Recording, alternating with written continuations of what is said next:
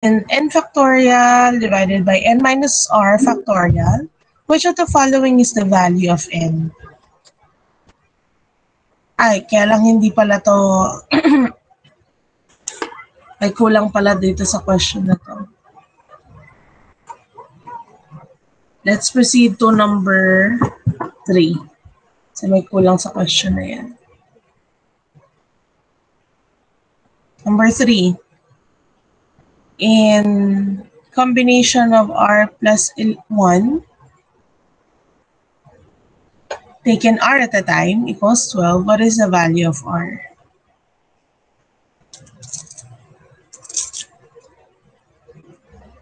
Number 4.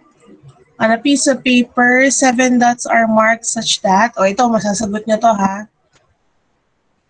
No 3 points are collinear. How many lines can be drawn passing through any of these points?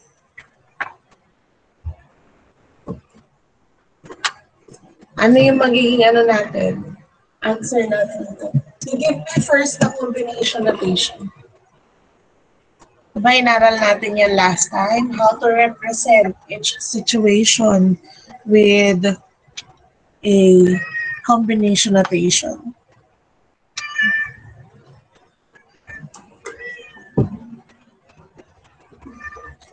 Diba inaral natin yan how to represent. Ano yung magiging n natin dito?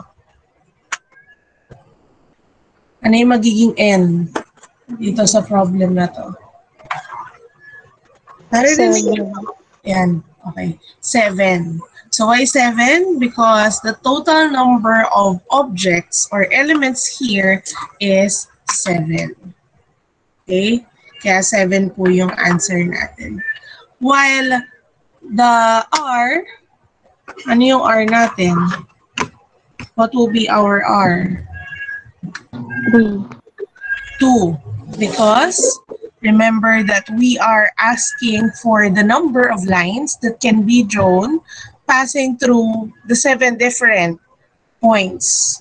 So as you look at the definition of lines, it can be determined by 2 points or more. Okay? So dito, kung makikita nyo, there are 7 points. So that's the n. And you have to count the number of lines that you can create out of 7 points. So that is the R. So we have combination of 7, taken R at a time. If you can do it on your calculator, do you have your calculator with you? So sa calculator, meron kayo dyan makikita na NCR o kaya NPR. Okay? So i-type nyo muna yung number, which is 7. Tapos pindutin nyo yung NCR. Pwedeng nasa button siya o kaya you have to shift. Check nyo. And then, after nyo makita may letter C dyan na lalabas, i-type nyo ngayon yung 2. So makikita nyo na dyan, 7C2 ang lalabas sa screen ninyo. Okay? So, i-equate nyo lang, makikita nyo yung answer. I-equal nyo lang. So, what will be the answer? Ano po yung sagot natin dito? Na-try ba? 21 po. 21. So, na-try nyo sa calculator ninyo. Sino yung sumagot? Hindi ko kasi nakikita yung name. Sino yung sumagot sa tanong ko? Kalamba po. Alam ba? May calculator ka dyan? Yes po, ma'am. Yes. So, nakita mo how to do it using the calculator. How to compute for the combination notation. So, for number 4, we have letter A, 21. Let us have first number 5. 5 letters are to be selected from the word logarithm. How many of these choices contains at least 4 consonants? So we are looking for the number of combinations we have here, pero we have to consider yung number at least 4 consonants. So how do we do that? Using the, wait lang, I'll open a Jamboard. Share ko siya sa inyo. Yan. Then, let's screenshot this. Oy, ang bagal mo ah. Ayan. So, screenshot natin yung number 5 para maalala nyo how do we represent. Nakikita ba both Messenger and both Messenger and Google Meet?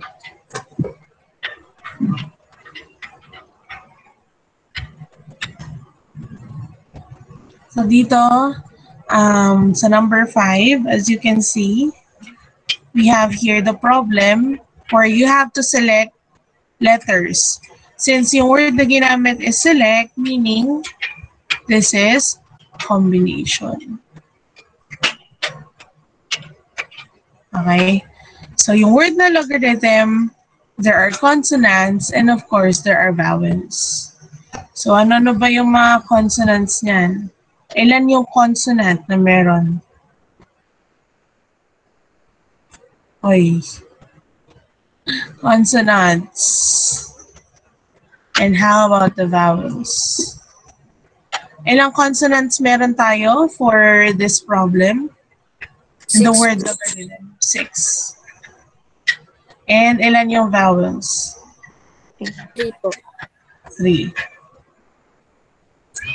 So, ang hinahanap sa atin is at least. What do you mean by at least?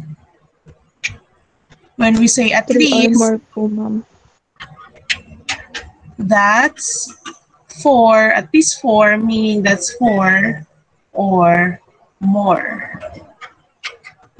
Okay? So, ibig sabihin, dapat 4 na consonant or more than that. Okay? Ilan ba yung letters na isa-select natin? Kasi sabi dyan, you have to select. Ang sabi, you have to select 5 letters.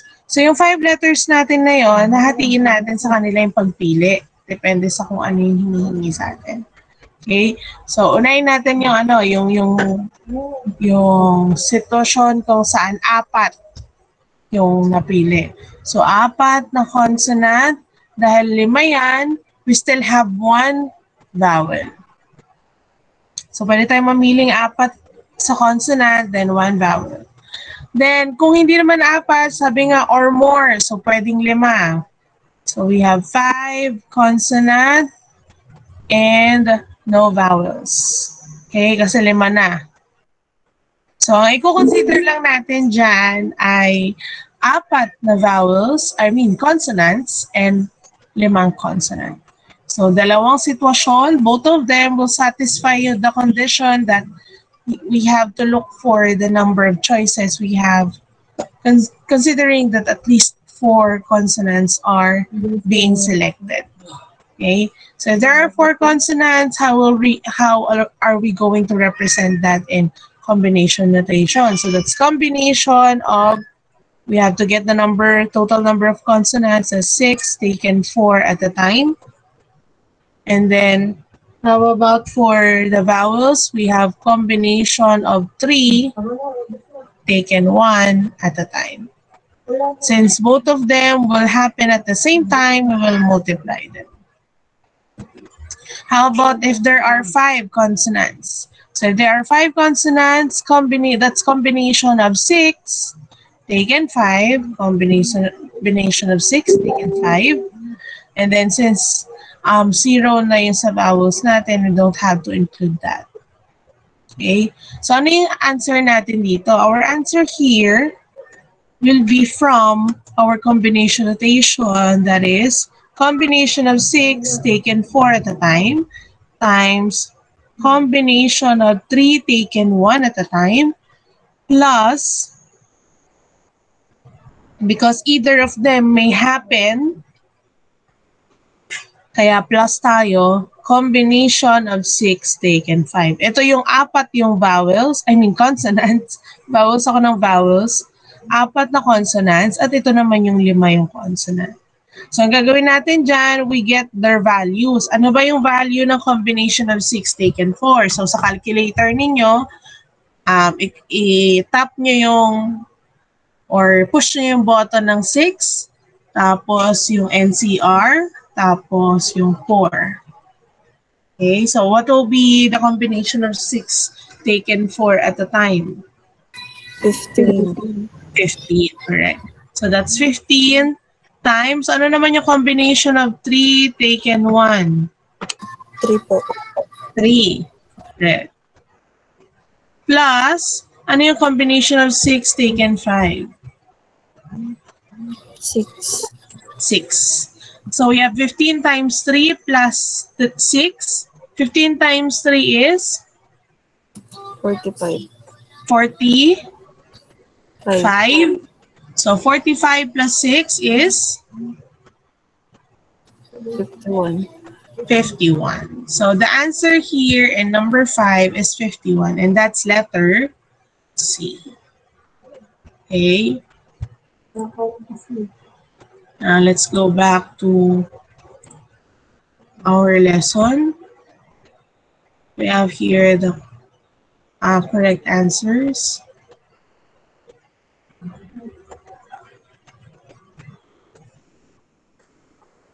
Titingnan ko talaga yung number 2. So for the recap, let us have the combination notation of number 1. Ano ba yung combination notation yan?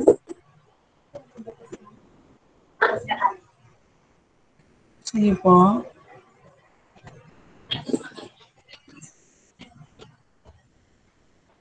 Combination of 10 taken 5 at a time. Correct. Number 2, from a population of 50 households, in how many ways can a researcher select a sample with a size of 50? What's the combination notation? So, tawag tayo ng pangalan. Parinduque.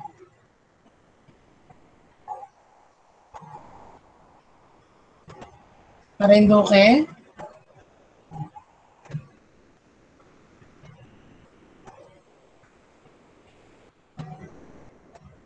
Nga yata si Morowa.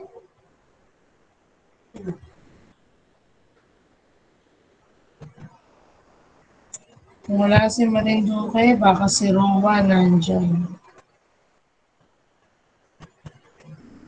Laden, Sheena. Gusto ka to kayo ko. Sheena, King. Ma'am, ma'am, combination of 50 and 15. Paano ba yun sinasabi? Tama yung konsepto mo, no? Pero yung way how to pronounce it is combination of 50 taken 15 at a time. Okay? So yung 50, di ba, binanggit mo na yung 50. Combination of 50 taken 15 at a time. Sana all taken, no? So sa combination, we say taken at a time. Number 3, a delegation of 4 people is to be selected from 5 women and 6 men. Find the number of possible delegations if there are at least 3 women. So we have to represent that in combination notation. So ano yung magiging combination notation natin dyan? Sabi, at least 3 women. So ano na yung mga sitwasyon kung saan at least 3 women yung may bibigay natin. Ano may meaning at least 3? Meaning 3 or more than or more. Okay, so pwedeng 3 babae. Kung 3 babae, that's combination of what?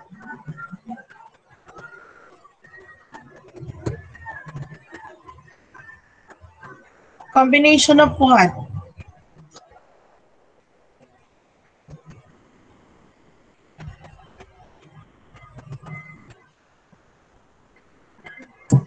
Nako, nakalimutan na yata.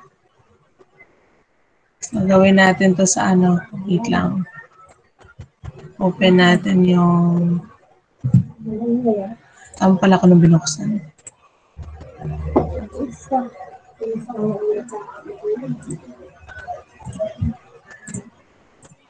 Nakikita niyo pa rin yung screen ko, tama ba? Ayan. So we have this situation given. So kung makikita nyo, we have to select 4 people from 5 women and 6 men. So binigyan tayo ng condition where there are at least 3 women. So yun yung kailangan natin tandaan. Dapat may 3. That's 3 or more. Or simply minimum of 3. Okay? So looking at the situation, meron tayong 5 babae at 6 na lalaki. Kung pipili tayo ng 4 sa kanila and at least 3 of them is women, so let us say na merong 3 women at dahil 4 yan, isa na lang for boys, we will choose 1 or select 1 from boys. So 1 sa men. Okay? Dahil sinabing 3 or more, meaning pwedeng 4. So 4 women. Pipili pa ba tayo sa men? Hindi na po kasi nakumpleto na natin yung 4 na delegation. Or I mean people to be selected as delegates. Okay? And to represent that in combination, we'll have combination of 5 taken 3. Combination of 6 taken 1. Okay. So multiply natin sila because they will happen at the same time. Ito naman dahil sa women lang tayo namimili, we do not have the men. Dito na lang tayo. So we'll have combination of 5 taken 4. So combination of 5 taken 4. Okay? So ano na yung magiging natin dyan? Final answer or final representation to combination notation. So ang magiging answer natin dyan is combination of 5 taken 3. Pakita mo ng 5 ko. Taken 3 at a time times the combination of 6 taken 1 at a time. Plus, we will add this because either of them may happen. Pwedeng ito yung mangyari or pwedeng ito. That's combination of 5 taken 4. Okay, so this is the answer for number 3.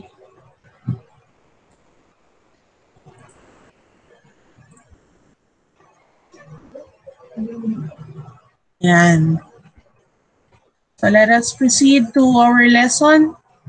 I have here a situation where we are asked to count the number of 3-letter combinations that can be made using math word or the letters in the word math. So 3 letters lang, 3-letter combination. Okay? So kung titingnan natin, ilan ba yung pwedeng ma-form na 3-letter combinations? And ilan ba yung arrangements na pwede nating ma-form? Okay, so as you look at the permutation here, these are the different arrangements that can be formed using the letters in the word math. 3 lang ang pinili natin per combination, or I mean, per arrangement. 3 lang, 3, 3, 3, and so on. So, ginrupo lang natin siya, depende sa kung ano yung letters na ginamit natin. Okay, so dito sa unang na to, we have 3 letters which is MAT. Dito yung letters na ATH. Dito naman yung letters na MTH. Dito naman yung letters sa MAH. Okay? Dito naman, when it comes to combination, anong difference nila na permutation? When it comes to combination, order doesn't matter, arrangement doesn't matter.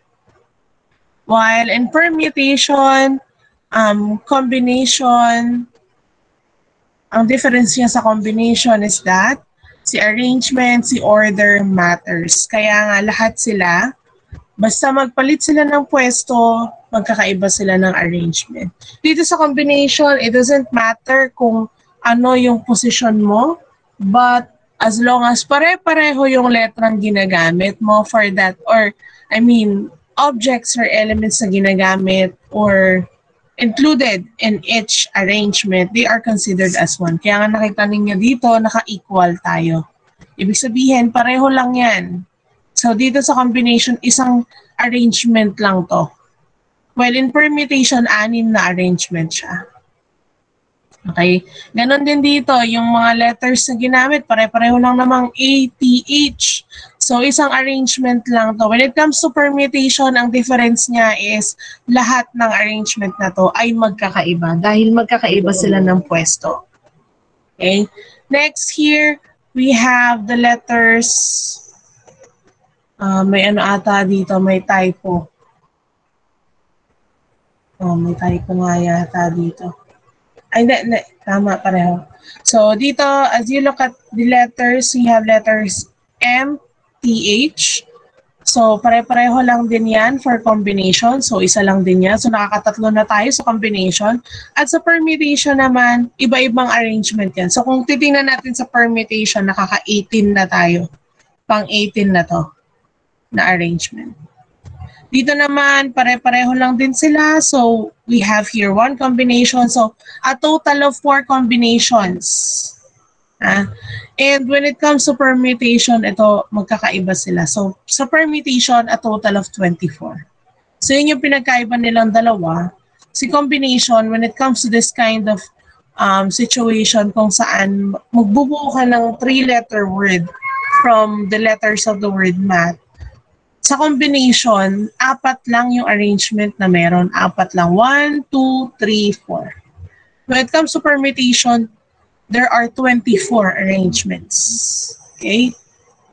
So, kung titingnan natin, itong sa combination, 6 yan, right? 6. Bakit naging 6? I mean, 6 na equal lang or pare-parehong arrangement lang. Pero dito sa permutation talaga, that's 6. Okay, sa combination, isa lang. So we can say na kung ano yung letters na ginamit mo dito, pare-pareho lang siya when it comes to combination. Pakita ko sa inyo how do we form the formula for combination dito using this concept. Balik natin sa dati. Yan. Screenshot ko lang para mas makita niyo.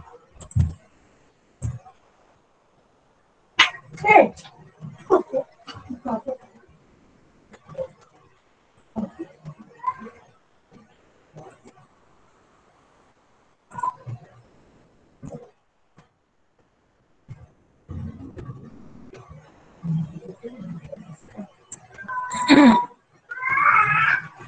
How do we solve this in permutation?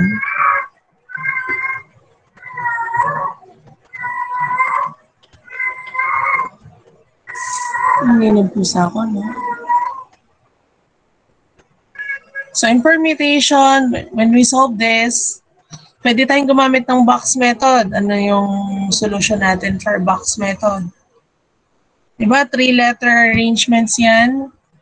So if that is 3-letter arrangements, that's sa unang box, we have 4 kasi 4 yung choices natin sa word na math. Okay, 4 yung letters, 4 yung choices. Then dun sa pangalawa, meron na lang tayong 3 kasi ginamit mo na dito yung letter, and dito we have 2, which is equivalent to 24. Ba't ko ito ini-include lagi sa solution ko? Kasi may mga student na mas nadadalian dito. Okay? Pero, remember that this is also the same with permutation of 4 taken 3 at a time. Where the formula is permutation of n taken r at a time is equal to n factorial divided by n minus r factorial. So, kung i-substitute natin dyan yung 4 and 3, we'll have 4 factorial divided by 4 minus 3 factorial, which will give us 4 factorial divided by 1 factorial. And 4 factorial is equal to 24 divided by 1. That's also 24. Okay? So, yun yung sa permutation. Kaya, 24 ang meron tayo dito. 24 arrangements. 24 yung answer natin. 1, 2, 3, 4, 5, 6 times 4, 24. Okay? How about for the combination? Sabi ko sa inyo kanina, we consider this as one. So, as one arrangement lang yan. Kasi, bakit siya as one? Kasi po, pare-pareho lang yan when it comes to combination. So, isa lang yan, isa lang to, isa lang to, isa lang to. A total of 4 arrangements lang. I mean, 4 combinations lang meron tayo. So, kung 4 combinations lang meron tayo, sa tingin ninyo, if we are going to solve that using permutation, kasi may permutation na tayo, alam na natin that in permutation, it is permutation of 4 taken 3, which is 24. How can we get 4? Paano natin makukuha yung 4 using the concept of permutation?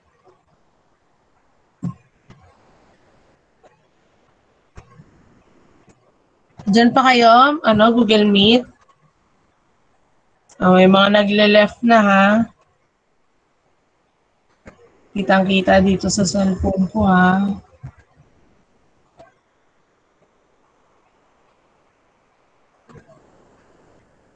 Paano natin siya isa-solve? Using permutation. Kung meron na tayong, alam na natin yung konsepto ng permutation, there are 24.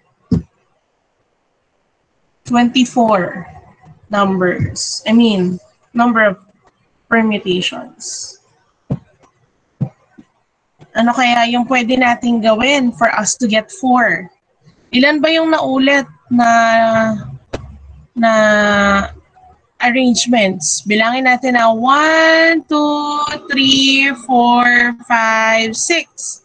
6 yung naulit na arrangements. So ano yung magagawa nun when it comes to 24 and for us to get 4? Paano natin magagawang combination notation to which is equal to 4? Divided by 6. Sino yung sumagot nun? Terano. So we'll have to divide this by 6. So we can see that when it comes to combination, sabihin natin this is combination of 4 taken 3. All you have to do is to get the permutation divided by the number of repeated arrangements. At saan nanggaling yung 6 na yon? Alamin muna natin saan nanggaling yung 6. Dito, di ba? Dito siya nanggaling yung 6 na yon, yung 6. Pero yung 6 na yon is actually from 3 factorial. When we say 3 factorial, ito yung number of items or objects that we have here. That's 3, that's 6. And yung 6 na yan nanggaling sa 3 factorial. So what is 3 in the given combination? Or what I mean is, saan ba nanggaling yung 3 when it comes to the problem? Yung 3 po ay yung ating R. So gawin na natin yung formula. Ano yung formula nito, no? Buuin na natin. So sabi natin, ito yung R. Nanggaling siya sa R. And if you get that factorial of your R, you'll get the number of arrangement na nauulit. So gawin na natin yung formula. That's combination of N taken R is equal to permutation of N taken R divided by R factorial. So from this, screenshot ko, lipat tayo sa kabilang page.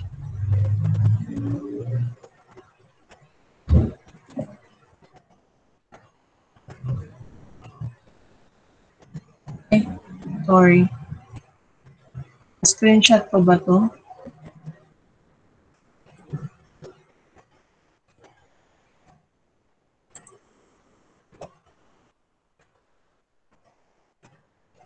Yan. So from here, galing tayo dito.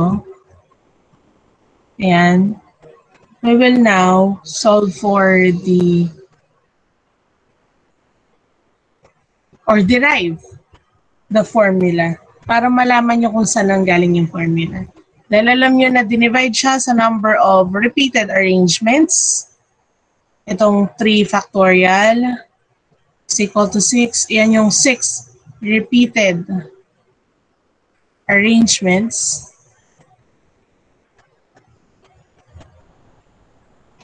So we will now derive for the formula. So kapag dinerive natin yung formula, palit tayo ng kulay. So nanggaling tayo sa n. So combination of n taken r at a time is equal to NPR. Ano yung formula natin dyan? That's n factorial divided by n minus r factorial. And we also have, may napindot ko. Dapat erase. Divided by r factorial. So ito yung combination of n taken r. Naaral natin kung paano makuha yung formula, kung saan nakuha yung formula.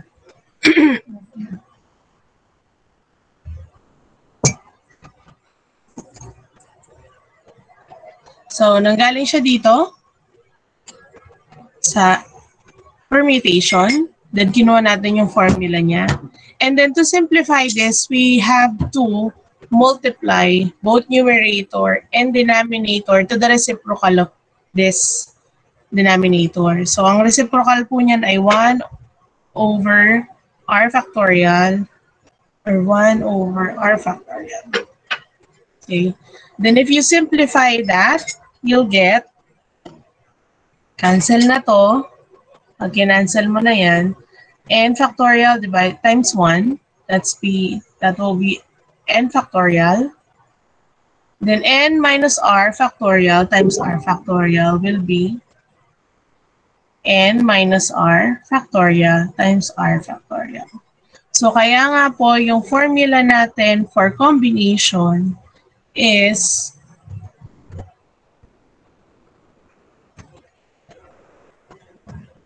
ang formula natin for combination is this. Kasi nanggaling siya sa permutation. Sabigay natin, ano ba yung n natin dito? Total number of elements or objects. And yung r natin is the taken. Or selected, kasi this is combination, selected objects. Now, how do we get the formula? Yung formula ng combination, nanggaling siya sa permutation, dinivide lang natin dun sa repeated arrangements. Bakit natin dinivide? To eliminate the repeated arrangements. Google Meet, naintindihan ba? Kanina pa ako walang masyadong nakukuhang idea galing sa Google Meet. Rola, naintindihan? Opo, ma'am. Justina, Opo, ma'am. sino pa ba yung mga, baka mamaya hindi nyo maintindihan na. Okay, let's proceed. So, tuloy na natin, no? So, kaya naging ganyan yung formula niya for us to get the... So, we have combination of n taken r is equal to the permutation of n taken r divided by r factorial. So, yung r factorial natin dyan comes from the arrangements that are being repeated or yung mga naulit na arrangement, same arrangements lang when it comes to combinations. So, we have the formula for combination, which is n factorial divided by n minus r factorial times r factorial. So ano lang yung difference niya sa formula ng permutation? Sige nga, Sestina, ano yung difference nito sa formula ng permutation? Ano lang pinagkaiba nilang dalawa, Sestina? Nandiyan ba Ma'am, yung ano Sestina? po, n minus r po sa baba. Nagets ko naman yung punto niya, no? Ang sinasabi niya doon is yung n factorial, yung n minus r factorial po may kasamang r factorial. Nag-feedback lang talaga siya. So, yun yung difference nilang dalawa. So, alam niyo na what is the formula for permutation and combination. So, it is easier for you to evaluate the combination notations. So, isa-solve lang natin yan using the formula. So, isa-substitute nyo lang si 9 and si 6 sa n at sa r. So, as you can see, we have here combination of 9 taken 6 at a time. So, that's 9 factorial divided by 9 minus 6 factorial times 6 factorial. So, 9 minus 6 is 3 factorial. So, magiging ganito itsura niya. Pansinin niyo yung denominator. Dapat laging ang number na yan ay, if you get the digit only, that's 3 and 6, their sum is 9. Okay? Pag tinignan niyo yung digit lang ha, hindi yung factorial itself. Yung digit lang, yung number lang na 9, tsaka yung 3, tsaka yung 6. Malalaman yung tama yung solution ninyo. Okay? So, ang ginawa dito, we cancel out first the larger value sa denominator, which is 6 factorial. And then, you simply expand, or kaya naman pwede sa calculator, multiply nyo na lang 3 factorial, that's 6. Then, multiply nyo si 9, si 8, tsaka si 7. You divide that to 6, and then you'll have your answer. So, ano yung magiging answer natin dito? We have 84. So, ganun lang siya. How about this?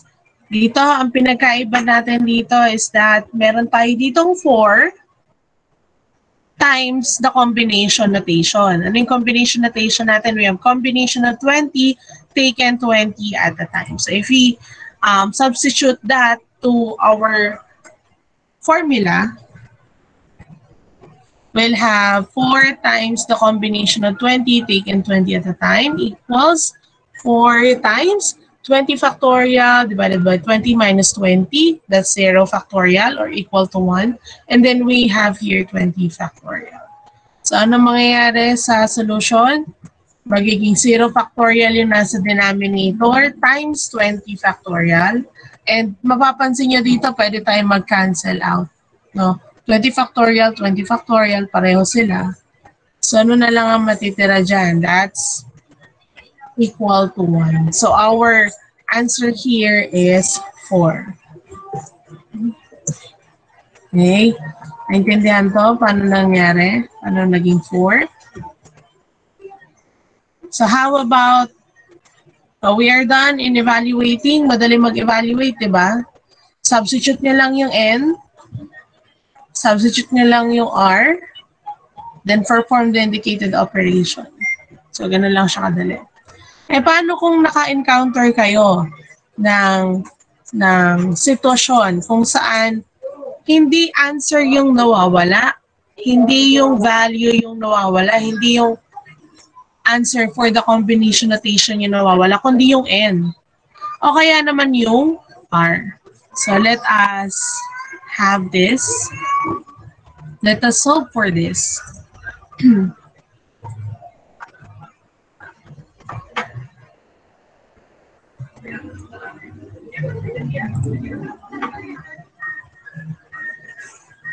Asa na yun?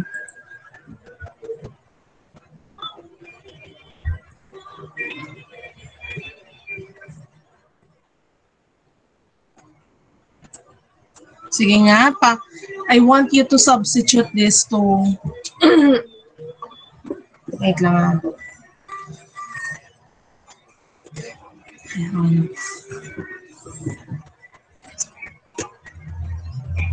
Okay, let us try solving this. Mag-blue tayo, blue. Para hindi masakit sa mata. So we have combination of n taken 2 at a time is equal to 21. Pero ang hinahanap dito is yung n, yun yung unknown. And we have to use the formula for combination. Ano yung formula niya for combination? That's combination of n taken r is equal to... Wait lang, may nagme-message.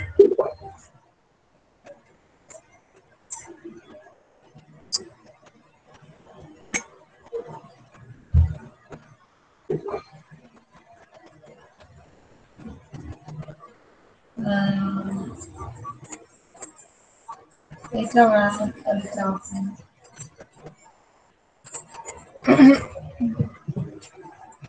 So we have n factorial. Pabilang na po yung yung present.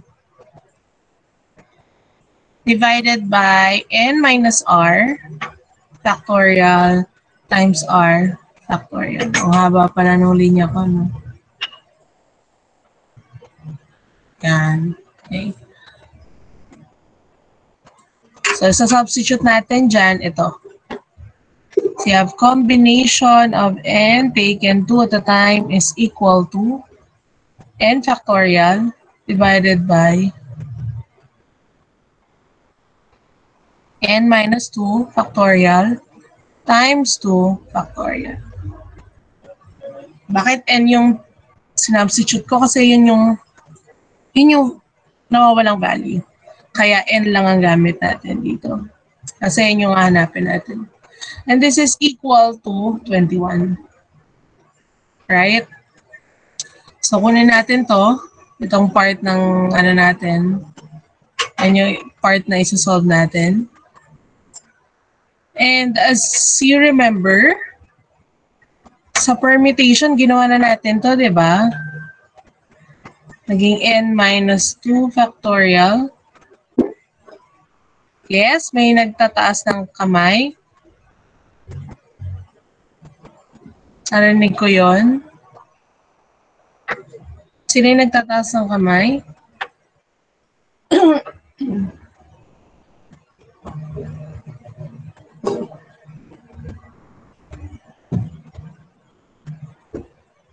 Wala namang sumagot. So, kung natatandaan nyo yung sa n factorial natin, yung sa factorial, scratch lang to, scratch. So, kung naaalala nyo yung sa n factorial, si n factorial can be expressed to this expression, which is n times, or ganito na lang, n times n minus 1 times n minus 2 times n minus 3, that, and so on until we get 2 and 1. Okay, naalala niyo yan? Factorial and factorial can be expressed this way. Bakit siya ganyan? Because remember, kapag meron tayo n factorial, kunwari, 7 factorial, kunwari lang di ba? Magiging 7 yan times 8, not 8 but 6. 6 times 5 times 4 times 3 times 2 times 1. So para din sa mga ngayon lang umattend ng klase. So ito yung 7 factorial, meaning 7 times the numbers lower than 7 hanggang 1. Okay? So yung n natin dito, isa lang ibig sabihin yan, pwede natin siya express this way. Pero express natin siya so that we have n minus 2 factorial. So, kailangan magkaroon tayo ng n minus 2. So, express natin siya hanggang dito kay n minus 2. Tapos, lagyan natin na siya ng factorial. Okay? So, we'll do that here. We'll have n. Express natin to 2n, n minus 1, hanggang magkaroon tayo ng n minus 2 factorial. Divided by n minus 2 factorial times 2 factorial equals 21. So, pwede na tayo dito mag-cancel out. Ano i-cancel out natin? Ito. Yung n minus 2 factorial. So, naiwan na lang sa atin ay n times n minus 1 divided by 2 factorial equals 21. So, para mas mabilis natin siyang ma-solve, pwede tayong mag-multiply both side by 2 factorial or simply 2. Okay? Kasi pwede naman na dyan. 2 factorial is 2. So, pwede na natin ilagay dyan 2. So, maka-cancel na to and multiply lang natin to. So, ano yung magiging answer natin dyan? We'll have n times n minus 1 equals 42. So, from here, pwede na tayo agad mag-isip ng numbers na consecutive. Ang ibig sabihin kasi niyan, ito is consecutive sila. Parang ito, 7 times 6. Consecutive. So, we have to think of two consecutive numbers that when you multiply them, you'll get 42 as the answer. Anong dalawang numbers yung magkasunod na kapag multiply natin, 42 yung answer? That's 7 and 6. So, masasabi natin that this is equal to 42 and we can see that from here, yung 7 natin yung n at ito yung n minus 1. Okay? Nagets na? So, pwede tayong hanggang dito lang. Pwede hanggang dyan lang yung solution natin. Okay? Pero pwede rin if, kunwari, masyadong malaki yung number and it is time consuming para mag-isip ng dalawang numero na pwedeng i-multiply to get that product. Pwede nyo naman siyang gawin ganito. So from n times n minus 1 equals 42, pwede kayong mag-expand. Okay? Yes, that's expand. So, or make it an equation, quadratic equation, then we factor out. Yun yung gagawin natin. So that's n times n equals n squared minus n equals 42. Then transpose natin si 42, we'll have n squared minus n minus 42 equals 0. So from here, pwede tayo mag-factor out. Ano yung magiging factoring natin dyan or factors natin? Ang magiging factors natin dyan ay n minus 7 tsaka n plus 6 equals 0. So these are the factors of this quadratic.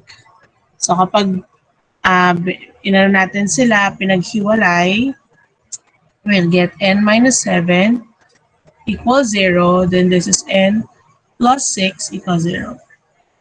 Transpose. N equals positive 7. Dito naman n is equal to negative 6. And we will disregard yung value na negative. Ang kailangan kasi natin, the value that is positive. So pareho lang din, no? Yung n natin dito is 7, n natin dito is 7. So we can say that our n is equal to 7. Okay? So ito ay 7. 7 dapat. So combination of 7 taken to us at a time is equal to 21. So that's how you solve for the value of n kapag nawawala yung value ng n. Okay? Then let us have number 2 or letter B. So sa letter B naman, unlike letter A, ang nawawala dito ay yung value ng R. So we will solve for the value of R. Paano ba natin isa-solve yung value ng R? So, papakita ko sa inyo how to solve it. Meron naman siya sa module, meron din dito sa video lessons.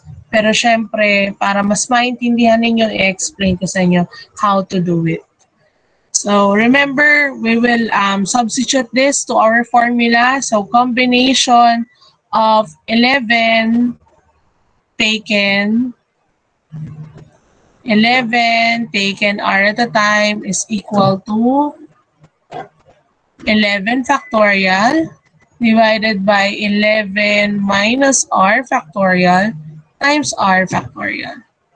Sobra na naman po yung ating linya and equal to 330. So that is equal to 330. Now, after we do that, syempre, ito ang importante because from here, masasolve natin kung ano po yung value ng R natin. Ano ba yung value ng R na hinahanap natin? So we'll have 11 factorial. Copying ko muna. 11 minus R factorial times R factorial, which is equal to 330. So para matanggal siya dito sa denominator, we will multiply both sides by 11 or 11 minus R. 11 minus R factorial times R factorial. So ganun din dito. 11 minus R factorial times R factorial. Para maalis natin siya dun sa denominator. Okay. Then we'll have here 11 factorial equals 330 times 11 minus r factorial times r factorial. Then after that, since we are just looking for the value of r, we will remove here the values, or I mean the numbers. So to do that, ang gagawin natin is to divide both sides by 330. Kasi ang kailangan lang natin is the value of R. So para makuha natin yung value of R, we need to eliminate or cancel out 330. Okay, so na-cancel out na natin. Ano nangyari? We have 11 factorial divided by 330 equals 11 minus r factorial times r factorial. So ano na mangyayari from here? Ang mangyayari po mula dyan is we will think of a number that's when you multiply them, you'll get 330. Ano-ano ba yung mga factors ng 330 na merong values that is equivalent kung ano yung nasa numerator? Ano yung sinasabi ko? Let us look at the numerator. Yung numerator natin, angat tayo dito, akyat tayo dito. Numerator natin is 11 factorial. What is 11 factorial? Meaning that's 11 times 10 times 9 times 8 times 7, times 6, times 5, times 4, times 6, times 2, times 1. So, I'll choose to stop here sa 7 factorial. Later, malalaman nyo kung bakit ako nag-stop dyan. Divided by 330. Ano yung mga factors ng 330? Na merong kapareho dito sa numerator. So, kasi ang goal natin is to eliminate or cancel out those values na para tayo nagde-divide na rin, pero cancellation ang ginagawa natin.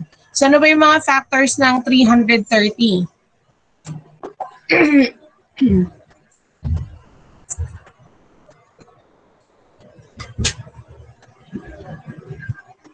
Ano yung mga factors ng 330? Yung narinig na ako kanina.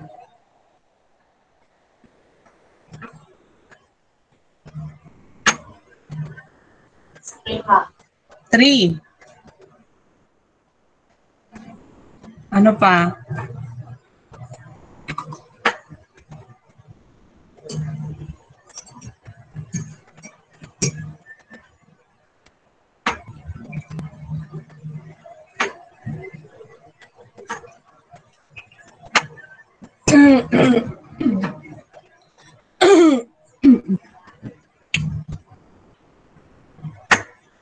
Wala na, yun lang. 3 times. So, kapag dinivide natin si 330 kay 3, magiging ano na, 110. O, anong factors ng 110? What are the factors of 110?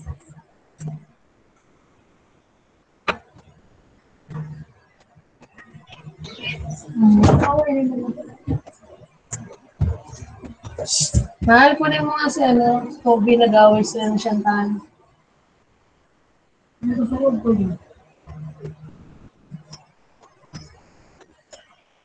11 times 10. So if you look for the factors of 330, you'll get 3 times 11 times 10. So yung 11 dito, pwede natin i-cancel out from the numerator. And same as 10. Ay, paano si 3? How do we factor out or cancel out 3? So, saan ba siya divisible? It is divisible, or aling factors sa taas in the numerator is divisible by 3. That's 9, right? So, si 9, divisible siya kay 3. So, we have here 3. And cancel out na natin yung nasa baba. So, anong natira sa numerator? We have 3. Ito, 3. Yan. Ay, ayaw niya. 3, 8, tsaka 7.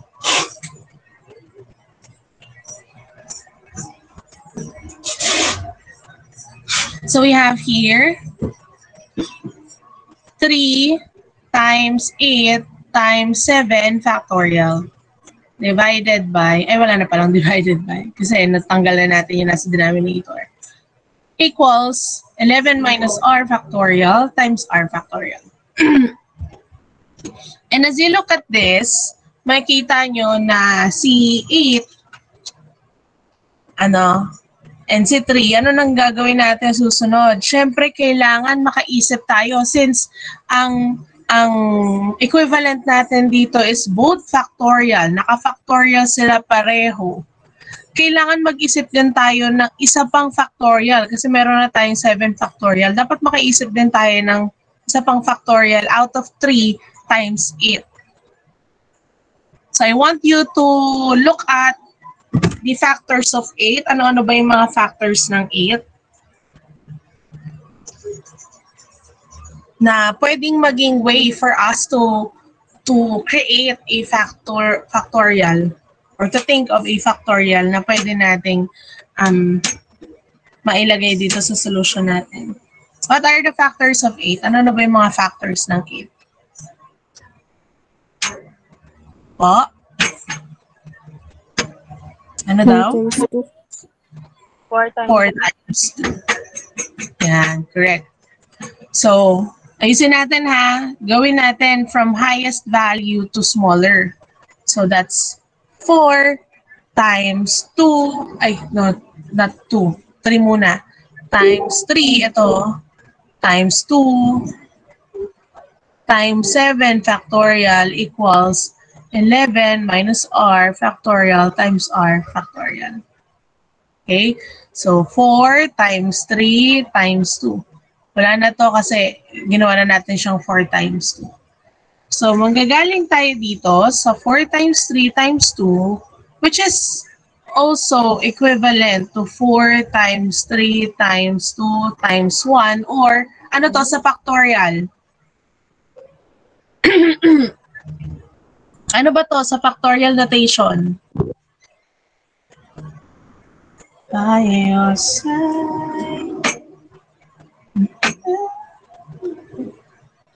Ano to sa factorial? Yung 4 times 3 times 2 times 1. Dali lang ng tanong ko. 4 factorial po. Opo, correct. That's 4 factorial. So, meron na tayong 4 factorial times 7 factorial. So, we have 4. Sige, angat ko lang ng konti. So, we have here 4 factorial times 7 factorial equals 11 minus r factorial times r factorial. So, ganito yan. Dahil meron na tayo ditong answer na ganito. Ano daw? Ha? Sino yun? So dahil meron na tayo ditong 4 factorial times 7 factorial equals 11 minus r factorial times r factorial, either of them may be a value of each. Okay, so pwedeng ito, pwede siya sa 7 factorial o kaya naman ito. Ito naman pwede din siya sa 4 factorial or ito. So ang gawin natin, paghiwalayan natin, no? So, unahin muna natin yung 4 factorial. 4 factorial equals, equate natin siya sa isa. Ito muna. Ito. 11 minus r factorial. So, kung 4 factorial equals 11 minus r factorial, naka-parenthesis yan ha. So, dahil ang kailangan natin is yung value ng r, we will get all the numbers only. So, that's 4 equals 11 minus r. So, para makuha natin yung value ng r, transpose natin si r. So, r will become positive and we'll have 11 minus 4. So, r is equal to 7. Okay? And ano naman yung isa? Kung si 4, in-equate natin siya dito, syempre si 7 factorial, equate natin siya kay r. So, r factorial is equal to 7 factorial, or r is 7. So, dito, as you can see, ang value ng ating r ay 7. How about on the other one? Paano kapag ang ginamit ko ay 7 factorial? Kung 7 factorial yan, in-equate natin siya to 11 minus r factorial. Since we are looking for the r, we'll have the values only. So 11 minus r lang tayo dito. Then we'll transpose. So we have 7, transpose natin, at ipalit natin si 7 doon. So r is equal to 4. So na-equate na natin to sa 7, sa 11 minus r. So ito naman dito. So we'll have r factorial is equal to 4 factorial. So r is equal to 4. So as you can see, magkaiba sila ng values. But both of them, if you substitute that to r, kapag sinubstitute niyan sa r, both 7 and 4, they'll give you 330 as the value. So ano yung sagot natin dito? What will be our answer here? Our answer here is that r is equal to 7 and r is equal to 4. So dalawa yung magiging answer natin. Malinaw po ba? Any question? Sabi ko sa inyo, para tong teleserye, dapat sinisimulan para maintindihan. O, huwag niyong lalaktawan. Baka nakatulong na yung iba dyan, ha? Okay, let's proceed. So, para makita nyo yung recap ng ating solution, ito yung sa letter A. So, ayan. Okay. Kanina ginawa natin dito, hanggang dito lang tayo, no? Kasi alam naman natin consecutive numbers yan. Dahil maliit lang yung number, mas madali. Pero kung malaki, you have to proceed here. Pwede nyo gawin yun, or pwede nyo naman din gawin to. Depende kung saan kayo mas nadadalian. How about letter B? Ito naman yung sa letter B. So, kanya, diniretso niya na.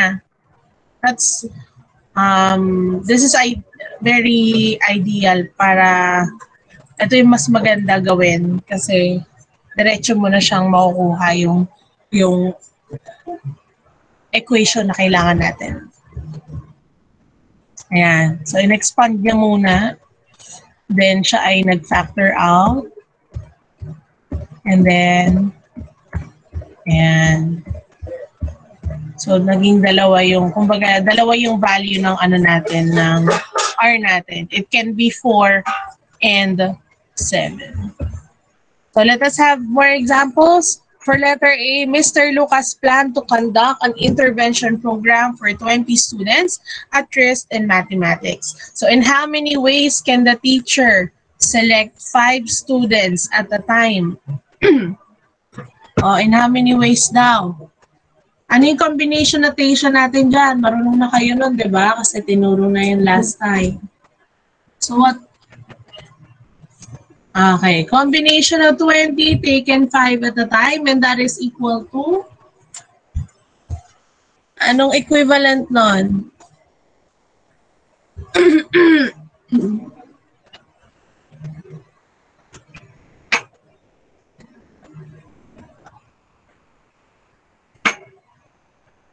Oh.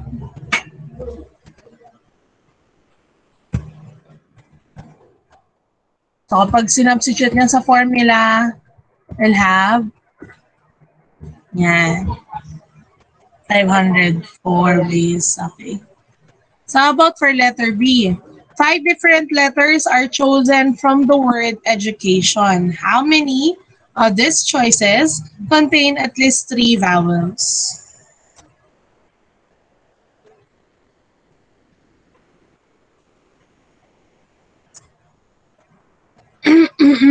Paano natin yung i-represent? Ano yung sinabi dyan? At least 3 vowels. So if we are going to represent that, syempre hiwalay natin yung vowels, hiwalay natin yung consonants. Ilan ba yung consonant natin dito? 4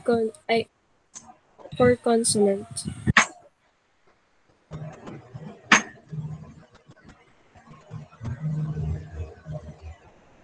Ha? 5? 4 po. 4 vowels?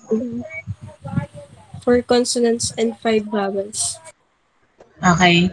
So we have 5 vowels, 4 consonants. Right? So 1, 2, 3, 4, tama.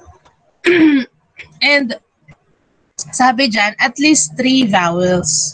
So ano yung mangyayari? Pwedeng 3 vowels and 2 consonant kasi 5 yung kailangan natin. Pwede din namang 4 vowels and 1 consonant o kaya naman 5 vowels. So ibig sabihin kasi ng at least 3 is 3 or more. Or kaya naman minimum of 3 ang ibig sabihin. So paano mangyayari yun? We'll have 3 vowels, 2 consonant, 4 vowels, 1 consonant, or lahat sila vowels. So that's 5, combination of 5 taken 3, combination of 4 taken 2. This will happen at the same time. Plus 5, combination of 5 taken 4 times combination of 4 taken 1. This will happen at the same time. And combination of 5 taken 5. So dahil either of the 3, no? So kahit alin dyan sa tatlo ang pwedeng or posibleng mangyari, i-add natin yung kanilang mga values. So, pag kinuha natin yung mga values niyan, ayan. Or simply, that's 10 times 6 plus 5 times 4 plus 1. So, we have 81 ways. So, kung wala kayong calculator, all you have to do is to use the formula. Kung meron naman, pwede na kayong dumiretso dito. Okay? Lalo na pag nag-quiz at nag-worksheet na. A concert pianist agrees to take part in a charity concert for COVID-19 patients. She offers a choice of 9 works, of which 4 were composed by Chopin, 7 by Liszt, and 3 by Schumann. Hindi ko maintindihan how to pronounce that. So, calculate the number of ways these 4 works can be selected if there are 2 works for Chopin, 1 for Liszt, and 1 for Schumann. So, how can we solve that? So, kung dun muna tayo kay Chopin, ilan ba lahat ng kinompose ni Chopin? 4. 2 yung isa-select natin from his 4 works. So, ang gagawin natin is we have combination of 4 taken 2 at a time. How about for Liszt? Ilan ba yung gawa ni Liszt? There are 2 composed by Liszt. So, let's take a combination of 2 taken 1. Okay, 2 taken 1. How about for Schumann, we have 3. Isa lang select natin. So that's 3 taken 1. So ano magiging itsura niya? Ganyan. Okay?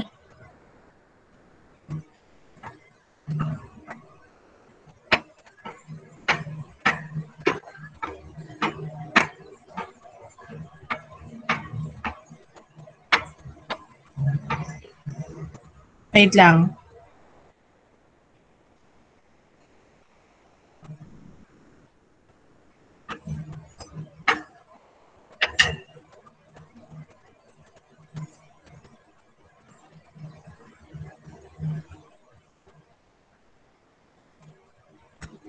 Wait lang ha.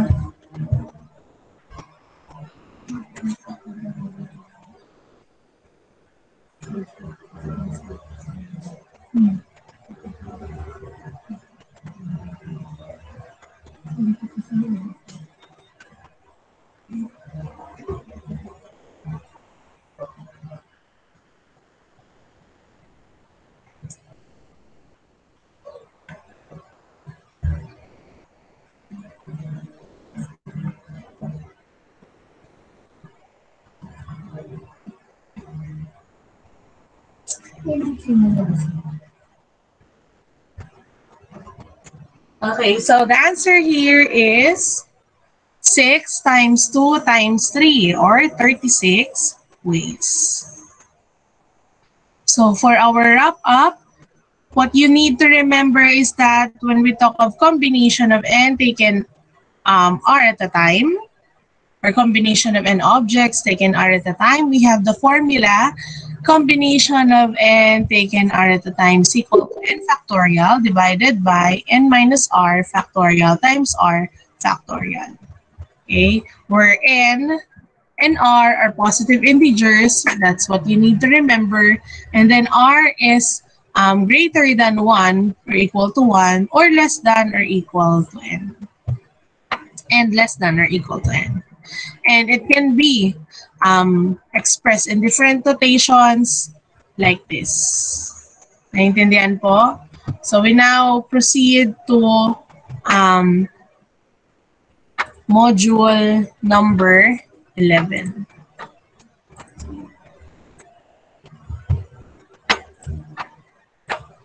So when it comes to module number 11, andyan pa ba kayo? Do you need break or ituloy-tuloy na natin to?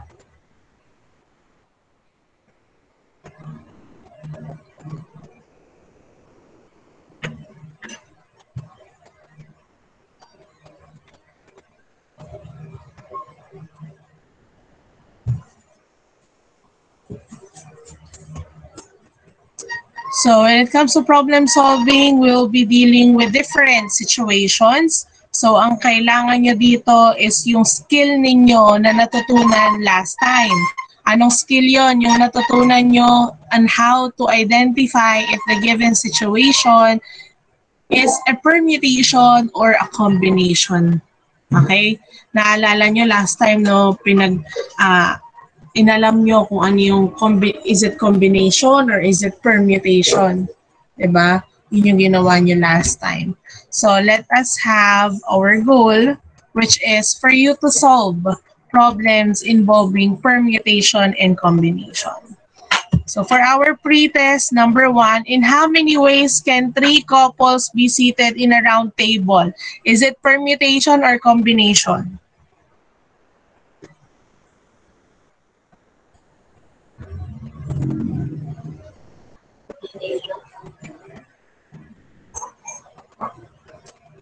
Ano po? Hindi ko narinig yun.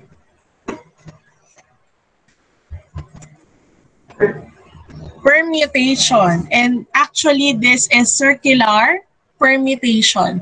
When it comes to circular permutation, what do we do? For us to solve for the permutations or the number of arrangements, anong ginagawa natin? We simply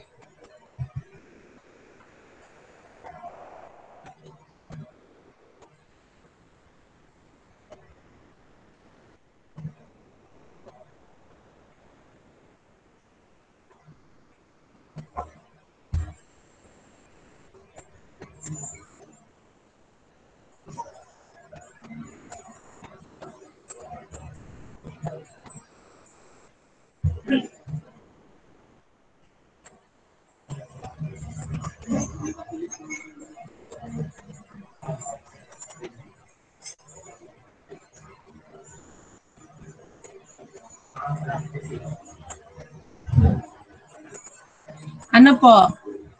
Di ba binibilang muna natin yung number of people? Ilan ba tao meron if there are 3 couples?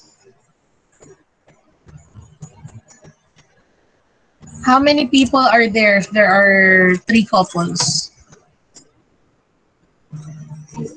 6. So, meron tayong 6 na tao when we say 3 couples, okay? So, pansinin nyo dito sa problem, walang binanggit if the 3 couples must be seated together. So, we will count them individually. So, pag binilang natin sila individually, there are 6 people. And if you are pertaining to circular permutation, syempre gagamitin natin yung formula doon. Ano yung formula doon? That's n minus 1 factorial. So 6 minus 1 is 5. So that's 5 factorial. And 5 factorial is equal to 120. So yun yung tatandaan nyo, ha? So the answer here is letter B. How about for number 2? How many distinguishable permutations are possible with all the letters of the word sequence? Permutation daw, distinguishable permutation. Ano ba yung formula natin doon? So para maalala nyo, balikan natin yung mga formula. And I also have a correction pagdating dito sa formula. Kasi kaya siguro kayo hindi makasagot kasi nakalimutan nyo na yung formula for permutation. Ano-ano ba yung mga formula? Both permutation and combination. Combination kasi isa lang, no? When it comes to permutation, marami. Doon muna tayo sa permutation.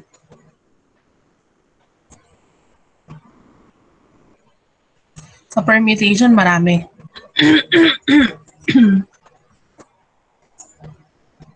So, una ay yung sa permutation itself.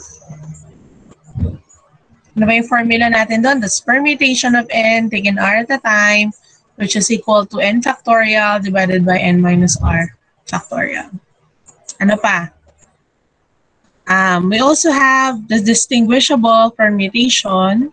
Distinguishable permutation. That's P is equal to n factorial divided by a factorial times b factorial times c factorial. And so on. Di ba naalala nyo pag may pare-pareho? Kunwari, pare-pareho yung color ng damit, pare-pareho yung color ng book or kind of book, color ng flowers, and so on. Ito yung ginagamit natin kasi may pare-pareho. Okay? Let us have number or letter C. Ito naman ay kapag circular permutation.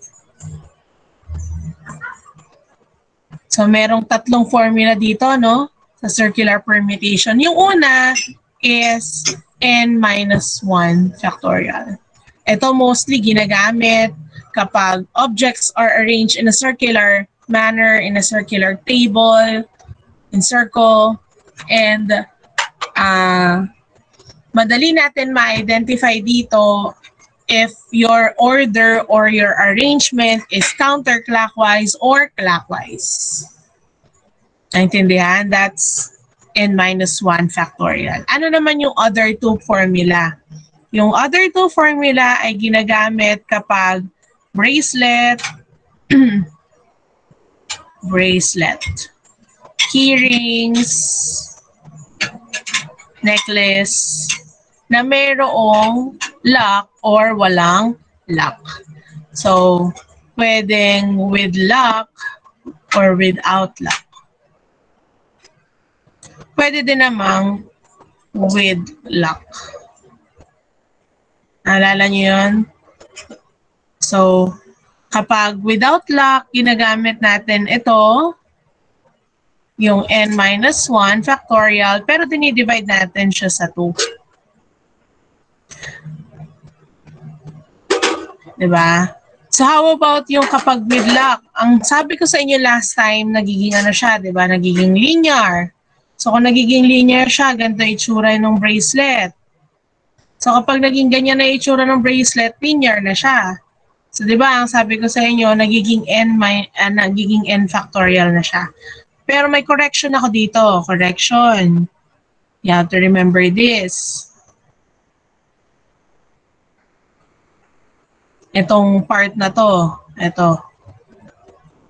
Kailangan yung tandaan yan.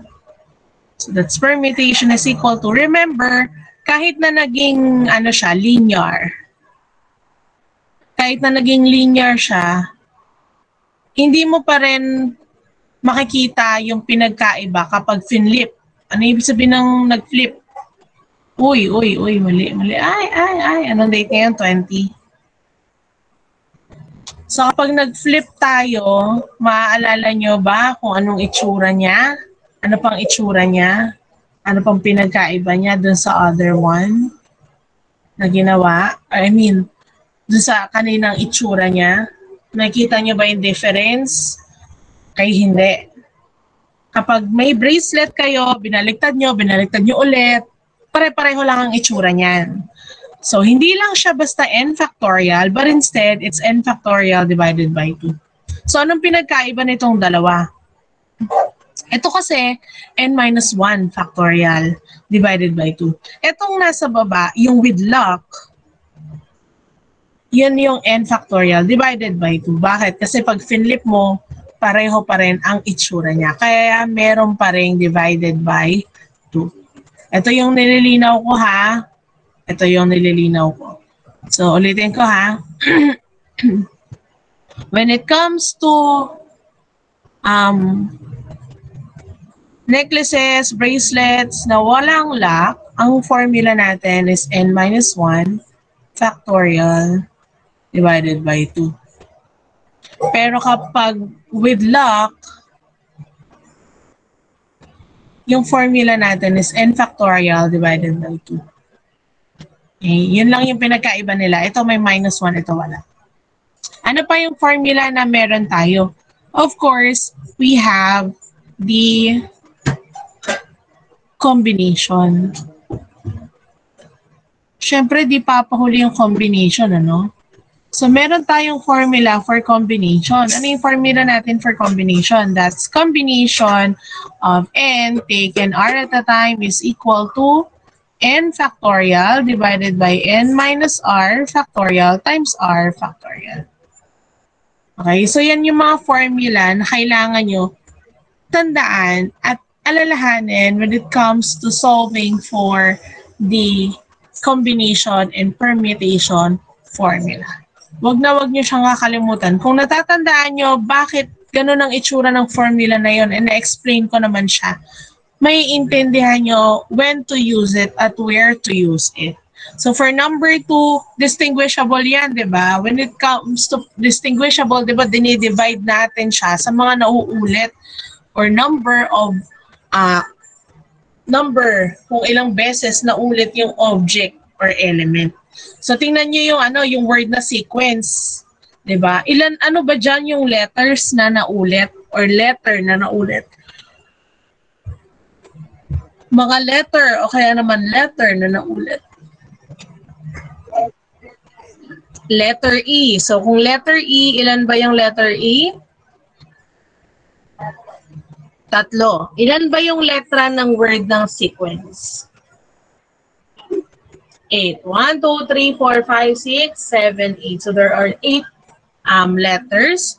So we have permutation is equal to 8 factorial divided by ano yung number nung naulit or ilang beses naulit yung isang letter.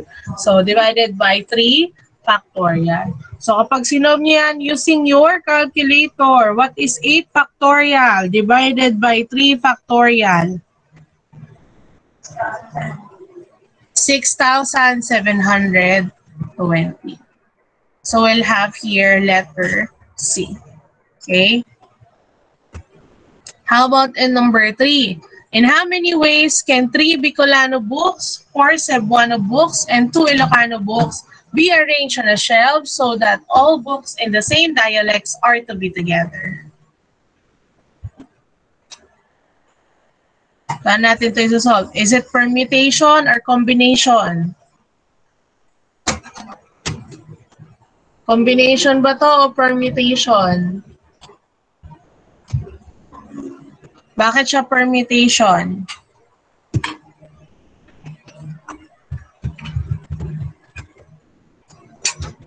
Bakit siya naging permutation?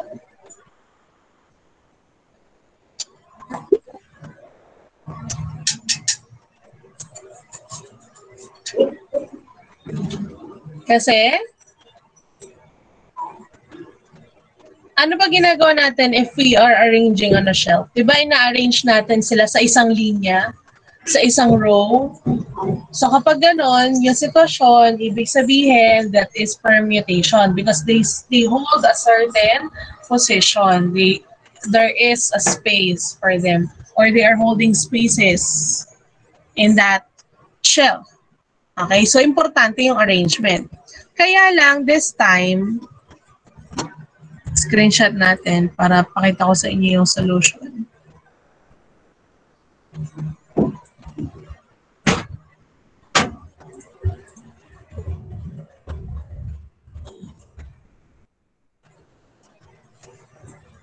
Kung mapapansin nyo, dito sa sitwasyon na binigay, ang sabi,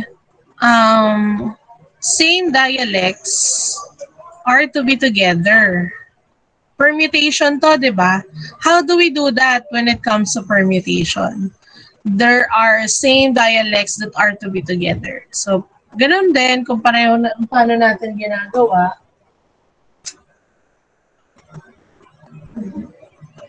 Kung paano natin siya ginagawa na you have to count all of the objects. So, kung together sila, sabihin natin na tatlo yung sa Bicolano books, we will consider this as one kasi they are together. Ganon din to, ganon din to. So, ilan lahat ng items?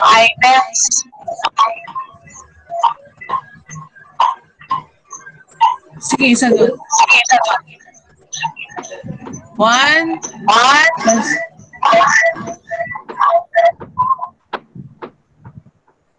ayan. Sige, pakiano mo na yung nag-feedback tayo.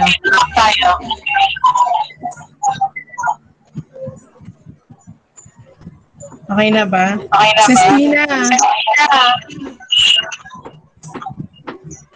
Off mo muna yung mic mo.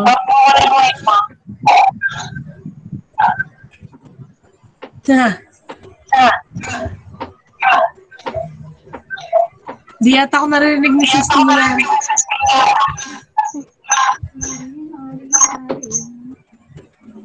Yan, narinig niya ako. So, pag kinonsider natin yung mga books na to as 1, so we have 1, 2, 3, meron tayong 3 books to arrange. So that's 3 factorial. Dami tayo ng medyo makapal para makita nyo.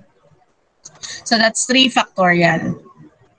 Times, multiply natin siya dun sa number of arrangement nila. So kung ito magkakasama, possible silang magkapalit-palit ng pwesto.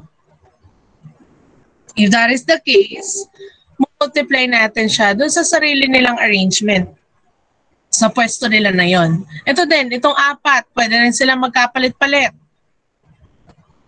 So multiply natin siya sa 4 factorial. How about the 2 books? Siyempre, magkakapalit din yan. So, i-multiply natin siya. Ito ay yung arrangement nila as a whole. Bicolano book, Cebuano, and Ilocano. Okay? And then ito, yung sa Bicolano, ito yung sa Cebuano, at ito yung sa Ilocano. So, kaya nga tayo merong 3 factorial times 3 factorial times 4 factorial times 2 factorial. At ito ay equivalent to what value?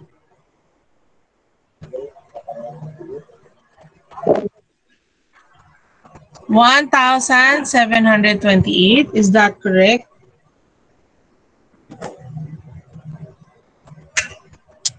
Okay. So the answer to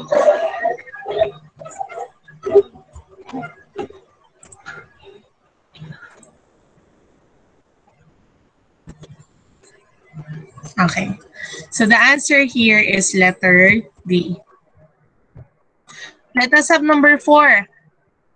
From a group of 7 men and 6 women, 5 persons are to be selected to form a committee so that at least 3 men are in the committee. In how many ways can the 5 persons be selected? So paano to?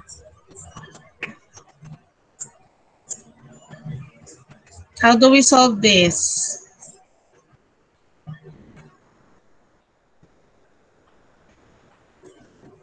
Ha?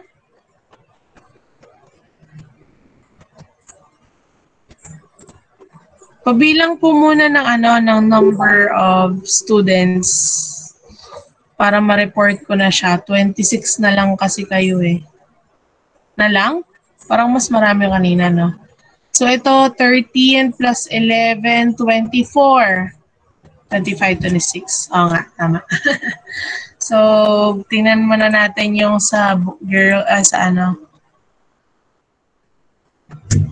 Sino tong Jake dito? Si Diego ba to? Diego, ikaw yan? Nakita mo yung screen ko? Tinuturo ko yung mo. Ayun yung sumagot. 1, 2, 3, 4, 5, 6. Girls, 19. Boys, 12. 31. Wow, naka-31 tayo. Wait lang I-report muna natin yan sa kinauukulan.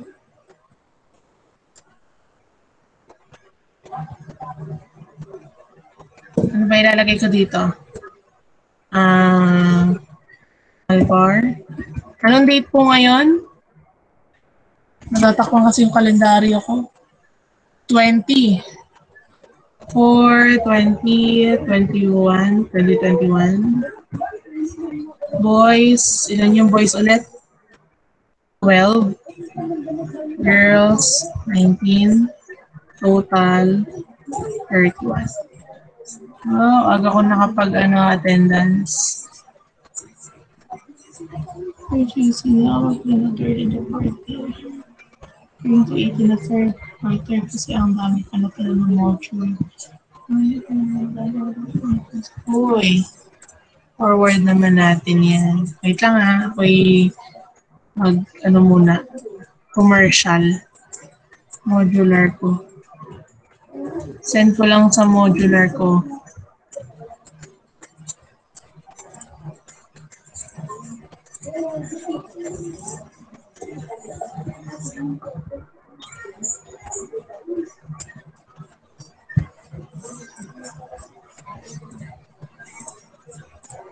Ay, ba't reply? Ay, ba't remove? Ano ba yan? Sorry. Tama lang, no? Tama lang. Ayan. Tan. So, screenshot muna natin to para masagutan natin. Pero hindi ako magsasagot. Kayo magsasagot, ha? Tuturuan niyo ako. Ako naman turuan niyo. Lagi na lang ako nagtuturo sa inyo. Kayo naman. So, anong gagawin ko dito? Ha?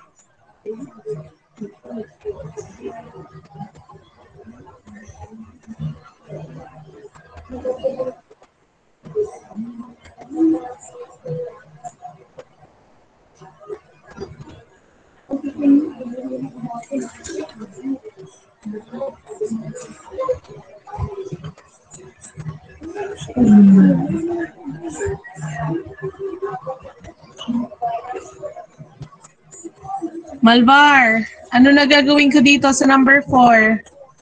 Nakikita niyo ba screen ko?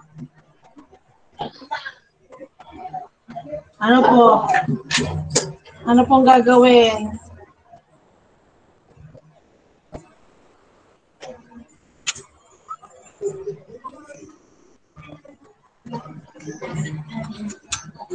Okay?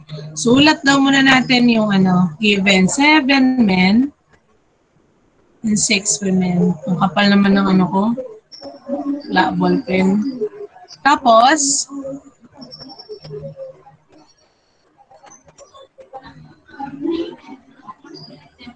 opo, at least 3 men. So, ibig sabihin, 3 or more men. Ilan ba ang kailangan i-select? Siyempre, kailangan mo rin na-identify ilan yung kailangan mo i-select. So, you need to select how many? You need to select 5 persons. So, tandaan ninyo that we need to select 5 persons. Sige, next. Ano nang gagawin ko po?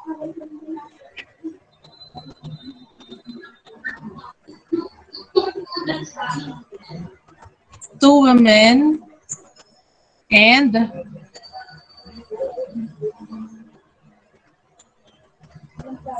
tapos, paano sa men? Ilan? 3. Yan lang ba ang pwede?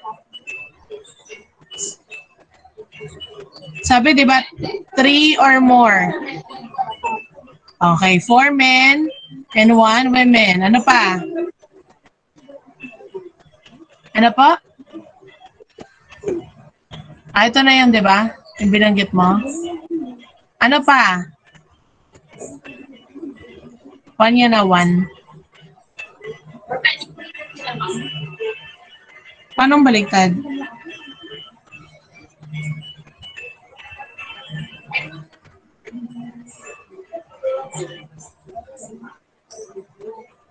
Ano pa? 3 lalaki, 2 babae, 4 na lalaki, isang babae. Ano pa? Yung sitwasyon na pwedeng mag-satisfy dito sa kondisyon na dapat 3 ang lalaki, at least 3 are boys or men. 5 men. 5 men, syempre. Yun na lang yung natitira. So, how can we, or what will be my representation in combination? So, this is combination of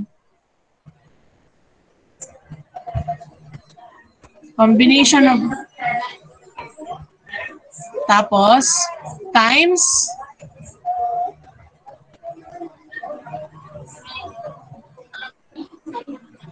okay, iba naman dito sa baba sa 4-1. Sige.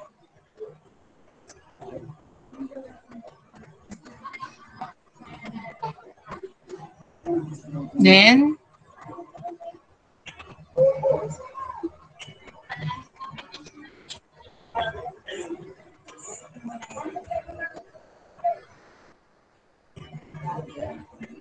ba't di sumasagot yun sa Google Meet? Sino yung sumagot nito? Siya rin ang sasagot nitong 5M. Sino yung sa 5M? Si Sirano lang pala lahat. Siya ba yun? Parang iba yung boss na rinig ko kanina. Ma'am. Ayun. Sino yun? Yung nagsumagot kanina. May ibang boses eh. Siga sir Siga po. sir? Okay. Sige, siga sir muna, siga sir. Bigyan naman natin ng chance yung iba. 7 combination of 5 at a time. Dapat ang basa dito kasi combination. Ito tama ko ulit ha para maano na ng lahat. Combination of kung ano yung N. Taken kung ano yung R at a time. So dito, 7 yung N mo, yung R mo is 5. So combination of 7, taken 5 at a time. Okay, ganun siya binabasa ha. Okay, next. Mag-solve naman tayo. Ano po yung nito, value?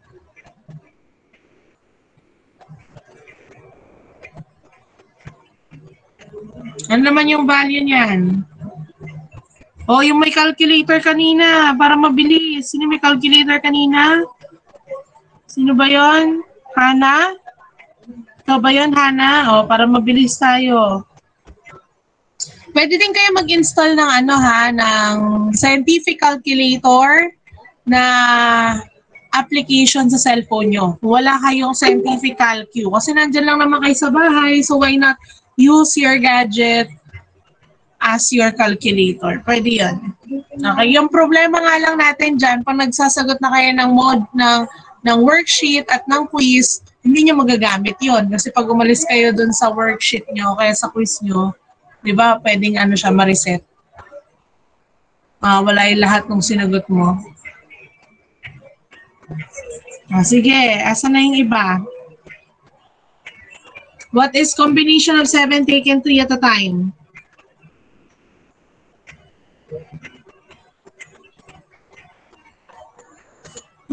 $35, ma'am. Po? 35 po. 35. So this is 35 times combination of 6 taken 2. 15 po. 15, ma'am. 15. Yan, sumasagot na yung nasa Google Meet. Ano pa? How about yung 7, combination of 7 taken 4? 35 po. 35 din. Times?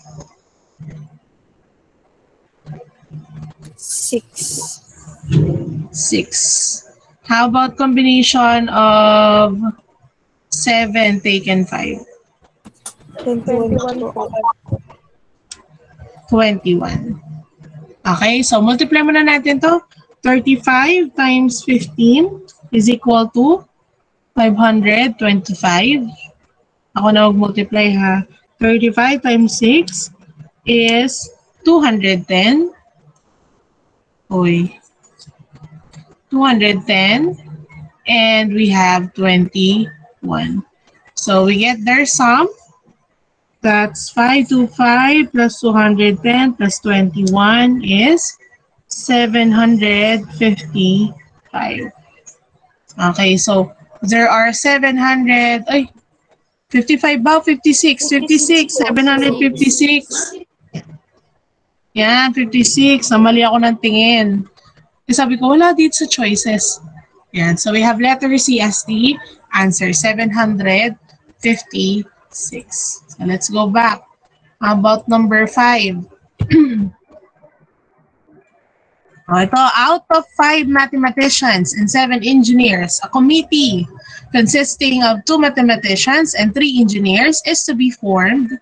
In how many ways can this be done if any mathematician and any engineer can be included in the committee?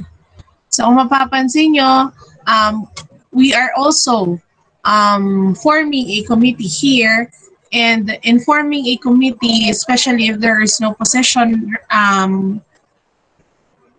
stated, this is combination.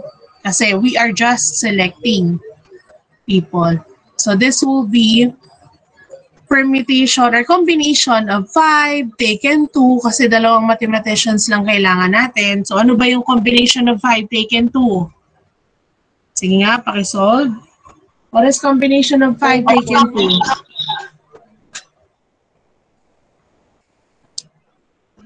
Ano po? 10 po. 10, correct. So how about for combination of Paano sa engineer? Anong combination notation yan?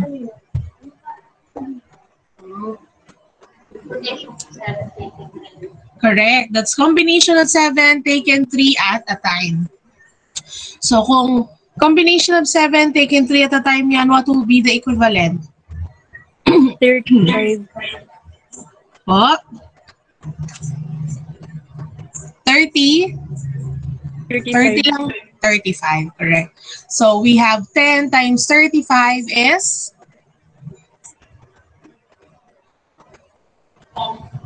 350. So in number 5, the answer is letter A.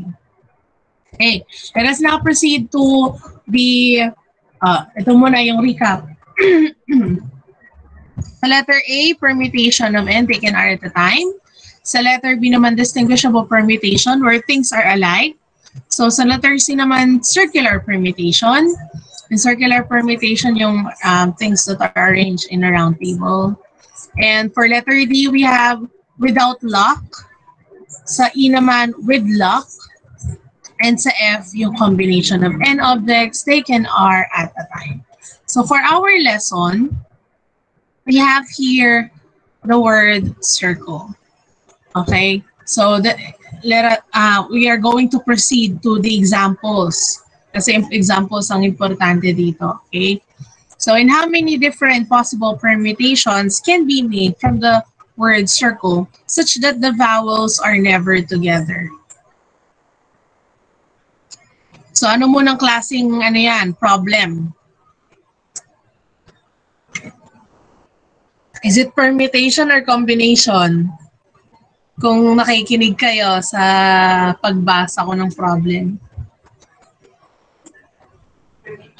Oo, permutation yan. Because you are arranging the letters and each letter holds a possession.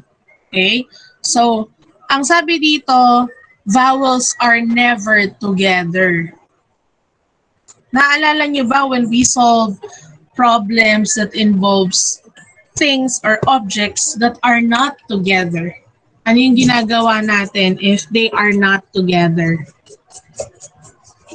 O baka nakalimutan nyo na dahil sa permutation ko pa yung tinuro.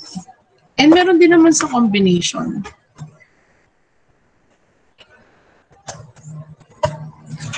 Naalala ba? So kung hindi naaalala, ipapaalala ko. Kapag meron tayong mga sitwasyon or problem na nagre-require sa atin to find the number of possible arrangements or combinations na may mga elements na ayaw nilang or elements that are not together or never together. Yun yung mga terms na ginagamit. Ang ginagawa natin dyan first is we solve for the number of permutations or combinations without restrictions. So what do I mean by that?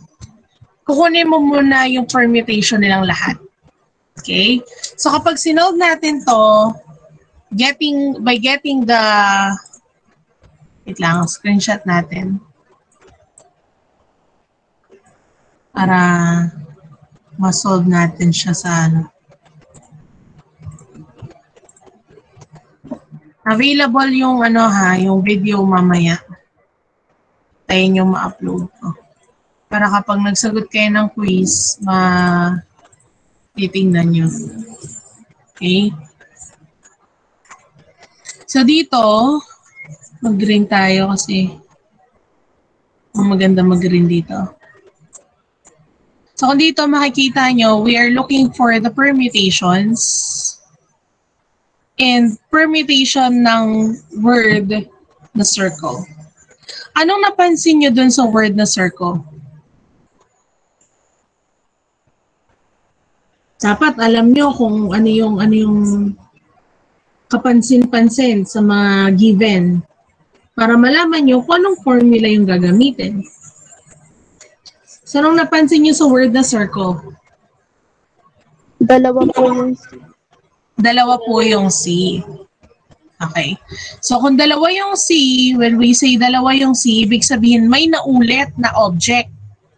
Kapag may naulit na object, automatically, that's distinguishable. Ano yung distinguishable permutation? Yung may mga elements tayo na may kapareho na element. Elements that are alike. Yan nga yung tinatawag natin. Or things that are alike. So, ano yung formula natin dyan? Ang formula natin dyan ay n factorial divided by a factorial, b factorial, c factorial, and so on. Kaya tayo may a, b, c kasi ayan yung mga items na may kapareho dun sa mga kapwa niya elements. Okay? So, kapag sinolve natin yan, ang gagawin natin, of course, is to use the formula. Yung formula natin is n factorial. N stands for the number of elements. So ano ba yung n natin? First, n muna tayo. What will be our n? N here is 6. 1, 2, 3, 4, 5, 6. So 6. And ano yung letters na naulit? Anong letter ba yung naulit dyan? E. At ilang beses naulit yung C? 2 beses. Okay. So, pag ginamit natin yung formula, permutation is equal to 6 factorial divided by 2 factorial. Right? So, that's 6 factorial divided by 2 factorial. Kaya lang, meron tayo dito, sabi, vowels are never together. Okay? So, ang gagawin natin, without restrictions muna. Ito yon, yung without restrictions.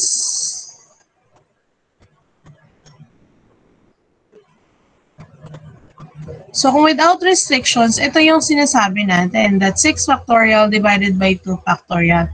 And this is equal to 6 times 5 times 4 times 3. Anong equivalent niyan?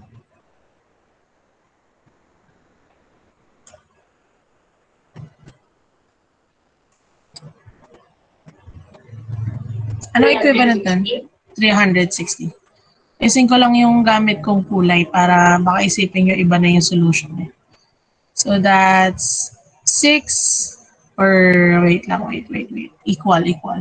So that's 6 times 5 times 4 times 3, which is equivalent to 360 ways. So ito yung no restrictions.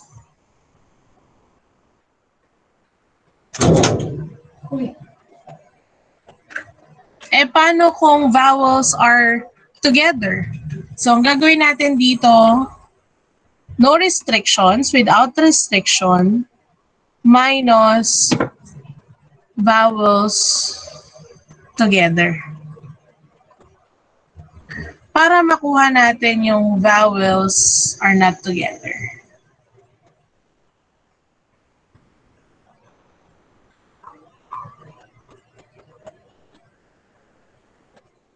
Okay? So, without restriction, ibabawas natin yung arrangement, mga arrangement na sila ay together para makuha natin yung mga arrangements na hindi sila together. Okay, na-gets? So, we are done with without restriction. Ito na yon. And ang gagawin naman natin ngayon ay yung vowels together. So, paano natin yan magagawa? Ang gagawin natin is, bibilangin muna natin kung ilan yung letters. Ilan lahat yung letters? Ilan nga ulit lahat ng letters? 6. Ilan dyan yung vowels?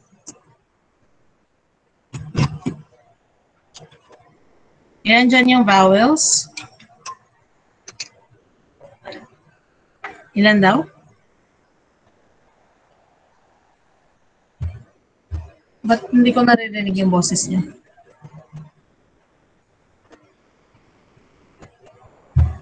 Ilan yung vowels? Ulitin.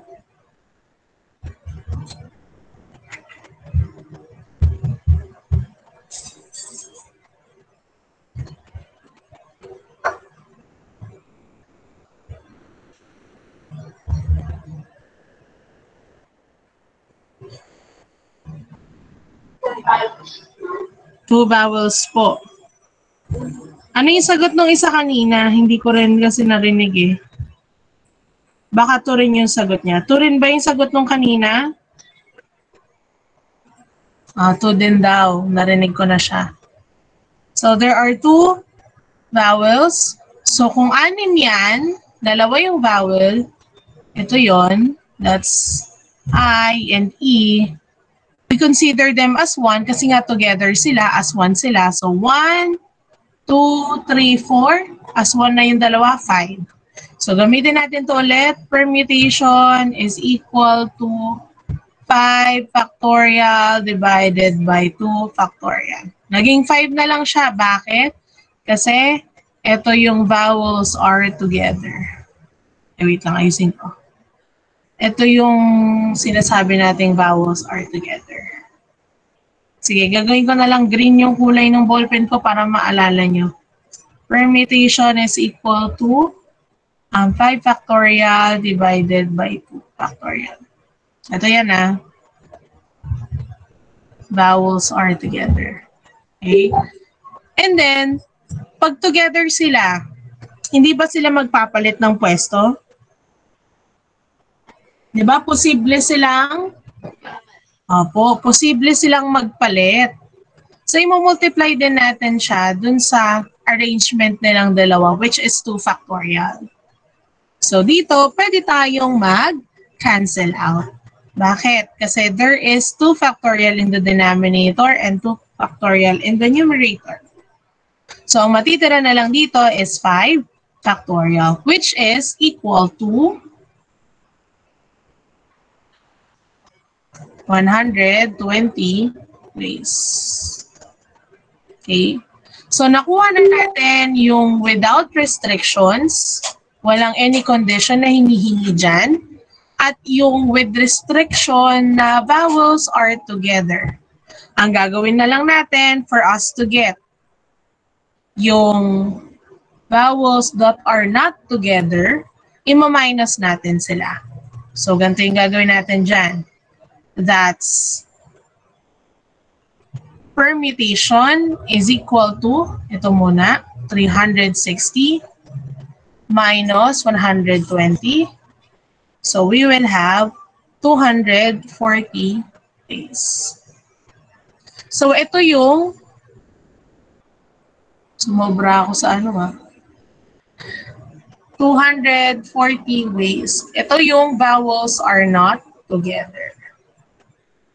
Okay, so nauna natin gawin ito.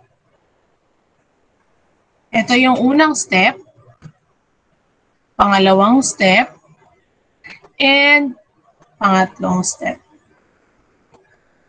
Ganon kapag ang kinukuha natin ay not or never together. Next. So I think ganon din yung susunod na problem. Tingnan na lang natin how. Yan. So about example number 2, in a meeting, it is required to sit 4 women and 5 men in a row so that the women occupy the even spaces. So how many arrangements are possible? Ito, sobrang dali lang nito. Siyempre, you have 9 people, so meron tayong 9 chairs. And kung mapapansin nyo, yung restriction na binigay sa atin is that women occupy the even spaces. So kapag, even places. So kapag binilang natin siya, ito yung even places, yung pang second, pang fourth, pang sixth, at pang eighth. So kung women yan, ang gagawin natin, 4 yung women. Dito, ilang choices ba meron tayo? If we are going to arrange them, there are 4, there are 3, 2, and then 1. So that's 4 times 3 times 2 times 1, or 4 factorial, or simply permutation of 4 taken 4 at a time. Okay, sa women. Para naman sa men, sila yung nasa odd places. So dito meron tayong 5 men na pwedeng pagpilian. So 5, 4, 3, 2, 1, or simply 5 factorial, o kaya naman in permutation notation, that's permutation of 5 taken 5 at a time. Bakit tayo nag-permutation? Because we are talking about spaces, places, or even, positions. What do I mean is positions, arrangements. They are holding a certain position. And here, arrangement is very important. Okay?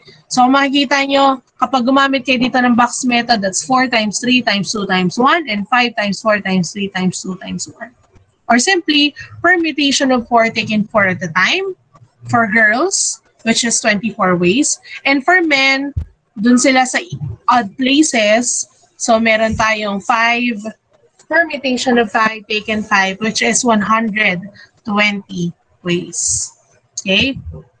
Therefore, the number of arrangements are, syempre, because they will happen at the same time, we will multiply them. So that's permutation of 4 taken 4 times permutation of 5 taken 5. So that's 24 times 120. And their product is 2,880 ways. So yung example number 2 na yan, sobrang dali lang yan. Kahit mag-box method kayo o kaya mas maganda kung ganito gagawin nyo. At dapat naman talaga ito yung gawin nyo, which is representation in permutation. Okay? How about in number 3?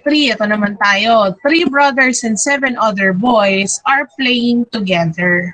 How many ways can all the boys be seated in a circular order so that the 3 brothers are not seated together? So ito ulit, not seated together. So ano yung gagawin nila dyan if that is the case? They are not seated together. So ano munang gagawin natin? Siyempre, bilangin muna natin kung ilan yung taong involved. Okay? So ilan ba lahat sila? Bakit natin sila binibilang lahat? Because remember that this example is circular. They are in a circular order, meaning you are arranging them in a circular manner. And what kind of permutation is that? That is permutation or circular permutation. So kapag ganito po yung gagawin at we are going to have condition na not seated together sila, ibig sabihin, katulad ng ginawa natin kanina, we have to look for the number of ways they are arranged na walang restriction. Pag sinabing walang restriction, kasi hodang 3 brothers yan at 7 other boys to, pagsasamahin natin yung number nila and we will get the number of arrangement na walang restriction. So that's 3 plus 7 is 10. So paano ba siya i-arrange yung 10 tao sa circular manner or circular order? Anong ginagawa natin? We are going to use n minus 1 factorial. So let us take screenshot of this. Screenshot ko na lang siya. Tapos copy-paste ko na lang siya doon. Para mas madali.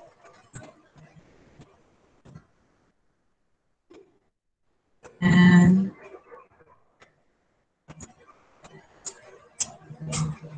ayan, sakto siya oh. Very good. Tayin lang natin mag-loading. So para maituro ko sa inyo how to do it. Yan. Kasi natin i-full natin full screen.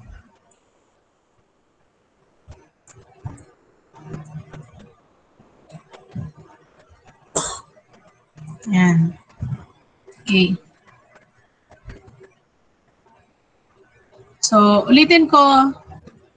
There is a condition that the brothers are not seated together. 3 brothers are not seated together, meaning they are not going to be with each other. And to do that, kailangan muna nating hanapin yung with no restrictions. Okay? So, dahil ito ay in a circular order, ang gagawin natin ay i-add natin sila. So, that's 3 plus 7, there are 10. Okay? Our n here is 10. Kung 10 yan, the circular order, anong formula gagamitin natin? Ang formula na gagamitin natin is yung n minus 1 factorial. So ito yung sinasabi ko sa inyong no restrictions or no conditions. So 10 minus 1 is 9, so we have 9 factorial. What is 9 factorial? What is 9 factorial?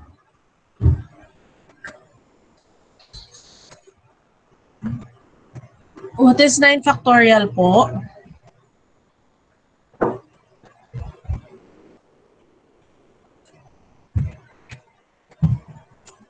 $362,880. 362,880. Okay, so yan yung no restriction. Ano pa yung kailangan natin hanapin? Ang kailangan pa nating hanapin ay paano yung magkakatabi sila.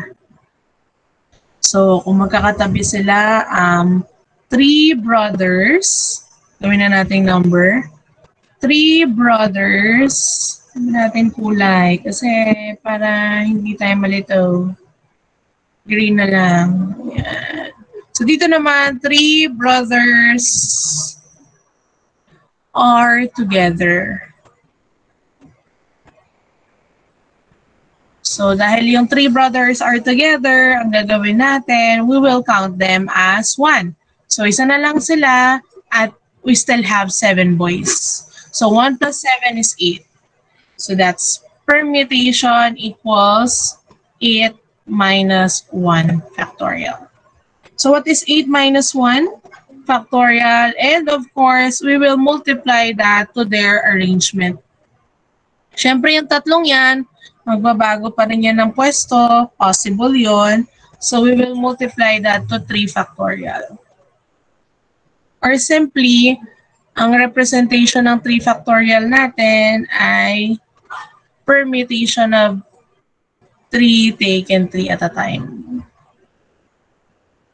Okay. So, doon ang galing yung 3 factorial natin.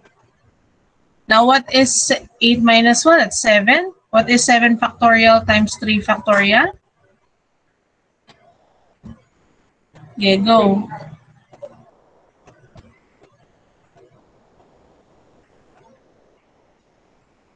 What is 7 factorial first?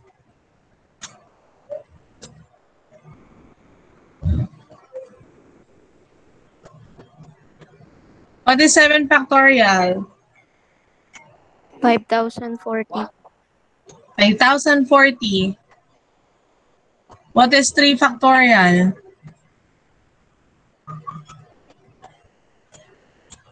Ano yung 3 factorial natin? Dali lang yun. 6. Okay. So, 5,040 times 6 is 30,240 days. Okay, next. How about the brothers are not seated together?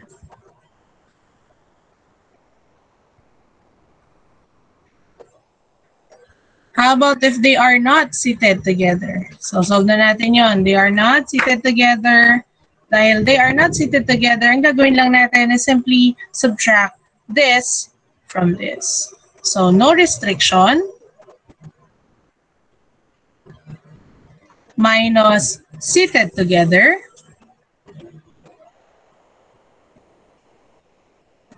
Equals not seated together.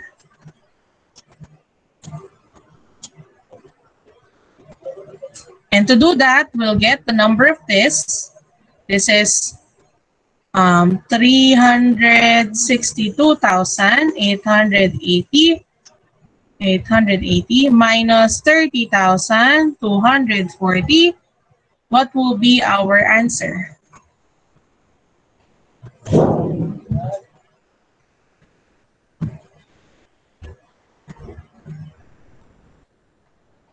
Mabasa naman kayo. Ano yung sampal? Ano magiging sagot natin dito?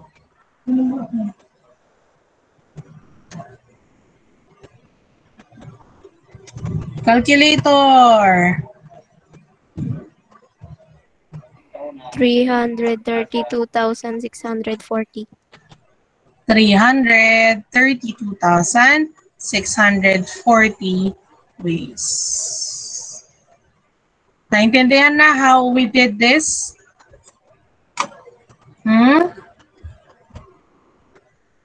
Naintindihan na po ito? Silence means yes ba tayo? Manguhula ako kung naintindihan. So, ito yung solution. Yan. Okay. Next, example number 4. Ito, madali na lang to. Without luck. Anong napansin niyo sa problem sa number 4? Pakibasa po muna nga. Pipili ako sa messenger na magbabasa. Lock up. Please read number 4. Lock up.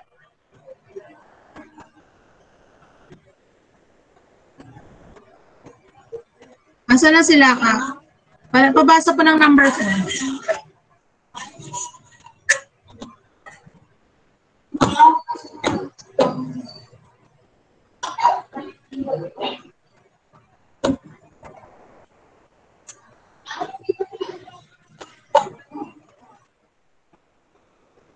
Kaya mo yan na.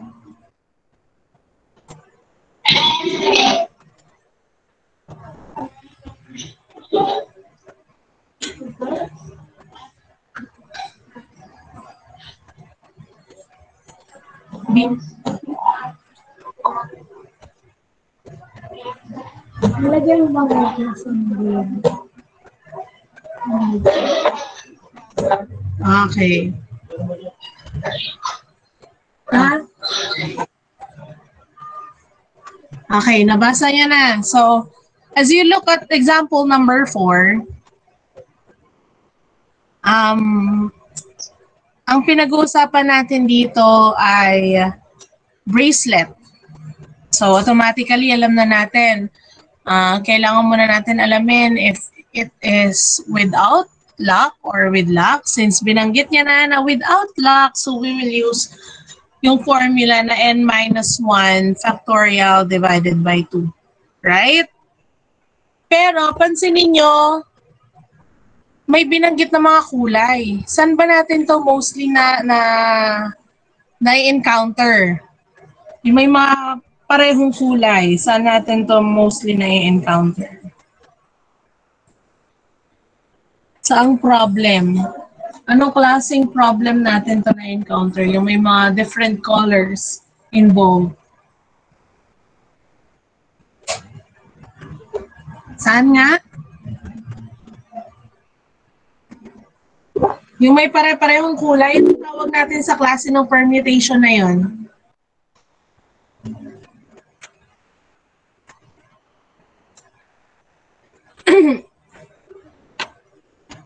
Anong klaseng permutation yon? Yung may pare-parehong kulay, pare-pareho ng letters. What kind of permutation is that? Rola? Ma'am? Anong klaseng permutation yon?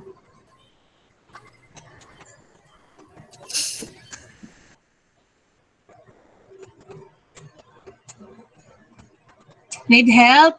Sistina?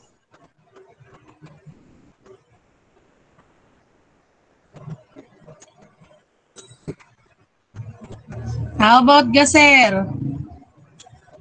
Anong klaseng permutation yon? Ano daw? Wala akong nagintindihan. Distinguishable po. Okay, correct. So that is what we call distinguishable permutation.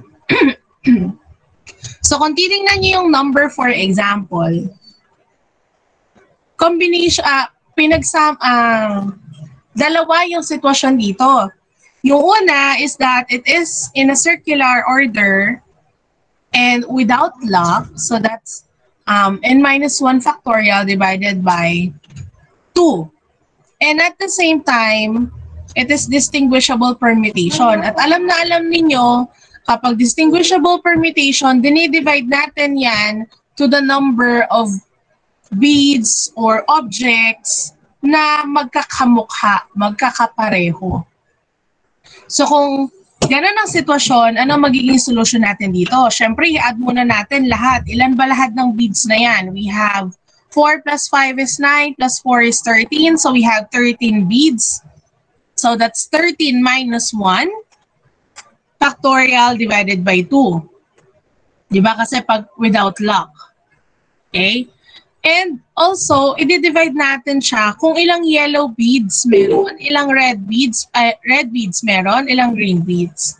So, 13 minus 1 factorial divided by 2, pakita ko sa inyo, times 4 factorial times 5 factorial times 4 factorial. So lahat ng to, yung 2, yung 4 factorial, 5 factorial, and 4 factorial, i-divide natin siya sa 13 minus 1 factorial. Kasi ito yung objects na pare-pareho ang itsura. And you cannot distinguish them because of their identity. Pare-pareho ng, ng appearances, itsura. Okay? So if you solve that, the answer here in our example number 4 is 3,465. Again, titignan nyo po muna yung sitwasyon na binigay. Alam na agad natin kanina that this is bracelet without lock. So, nag-come up agad tayo dito sa formula na 13 minus 1 factorial divided by 2. Pero you also need to consider that there are beads na pare-pareho ang itsura at kulay. Okay? So let us have number 5. How about for number 5? How many polygons can possibly form from 5 distinct points on a plane such that no 3 points are collinear? So ano na ba yung mga polygons na naaalala nyo? Oh, what kind of polygon is a three-sided polygon? What do we call that? A three-sided polygon.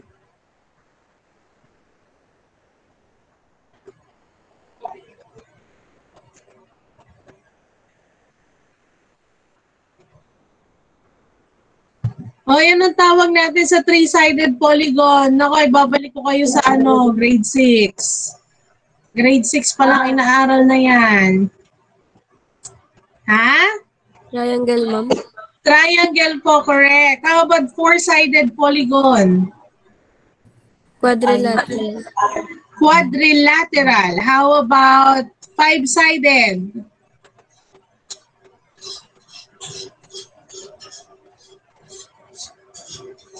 Anong tawag natin doon?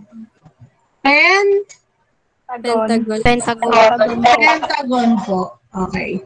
So, of course, for you to form polygons, you also need points. And we have here 5 points on a plane.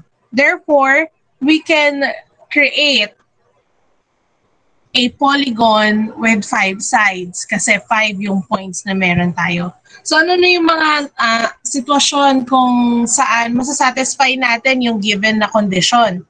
Una, pwede tayong mag-form ng triangle. We can also form a quadrilateral. We can also form a pentagon kasi 5 points yung meron tayo. Okay?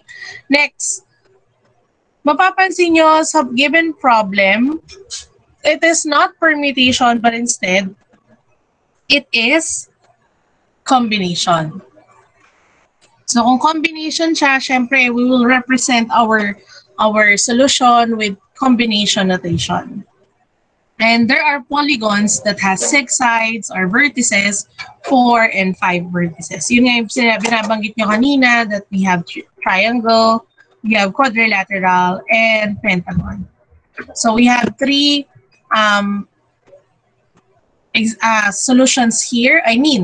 We have here 3 combination notations, which is combination of 5 taken 3, combination of 5 taken 4, and combination of 5 taken 5. Since kahit alin dyan pwedeng mangyari, possible na mangyari, we will add their answers. So, that's 10 plus 5 plus 1. So our number of polygons that can be formed using 5 points on a plane is 16. There are 16 polygons that can be formed here. Okay? So what you need to remember in solving problems involving permutation and combination. In permutation, if a problem calls for a number of arrangement, that's permutation. And if the combination naman kung problem calls for the number of ways, selecting. So ano yung difference nila? Ito, number of arrangements. ito, number of ways of selecting objects. Yun lang yung pinagkaiba ng permutation and combination. And of course, you have to remember the formula for each problem or each situation. Naiintindihan po? So let us now proceed to our example, or no, not the example, but video lesson number 12. This is easier than the other one. So kayong mapanghinaan ng loob. So 10:46 na, tapusin lang natin to. This is very easy. So huwag na natin pahirapan. So we are going to deal with module number 12 that is entitled Union and Intersection of Events. So what does union and intersection means? Later malalaman nyo. And I am sure that when you were in grade 7, you already know these things. So you are expected to illustrate events and unions, illustrate events, illustrate union and intersection of events. Okay? Now, let us have first a pretest. For number 1, there are 8 chips numbered from 1 to 8 in a bag. A chip is drawn at random from a bag. Let A be the event that the number is a multiple of 4. So, ano ba yung mga multiples of 4? Ano ba yung mga multiples of 4?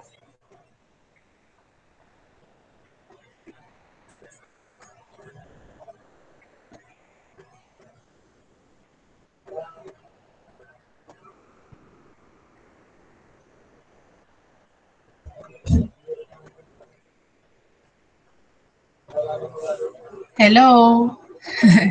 Diyan ba kayo? Ano na yung mga multiples of 4 from 1 to 8?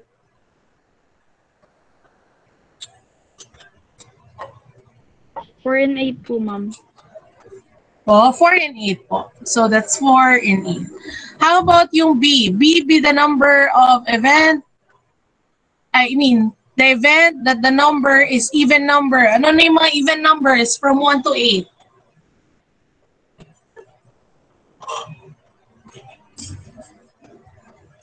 Wala, di na nila ako sinasagot. Grabe, ang sakit sa puso. Ano po?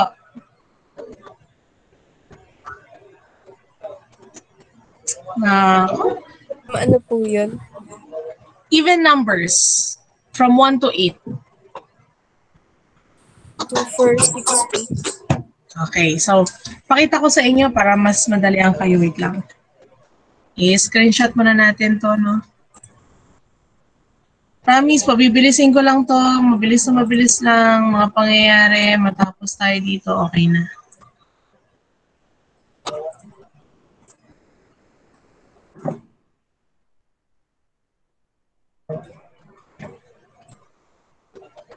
Ayan. So, for number 1, ang gawin natin ay 1 to 8, yung numbers. Then sabi, let A be the event that the number is a multiple of 4. So, how do we write events? We write simply the letter, the event, which is A. And then, sabi nga dyan, multiple of 4. So, ano na yung mga multiples of 4? Sabi nyo, 4, tsaka 8. So, how about event B? So, what are the elements in the event B? Sabi dyan, even numbers. So, kung even numbers yan, that's 2, 4, 6, 8. Okay. Then, we have to find the intersection. Ang tawag natin dyan ay intersection. Dyan sa parang U na nakabaliktad. So, you have to get the intersection of A and B. When we say intersection, you are going to look for the common elements. Sobra sa M yung sulat ko, no? So, that's the common elements. Okay, ano ba yung mga common elements natin dito when it comes to the elements in A and elements in B? Alin yung mga common? 4 and 8. So, ganun lang siya kadali. So, ano yung element na common? 4 and 8. Sulat lang natin that the common elements is 4 and So ito na po yung ating answer. Yan. So ganun na siya kadali. So for number 1, the answer here is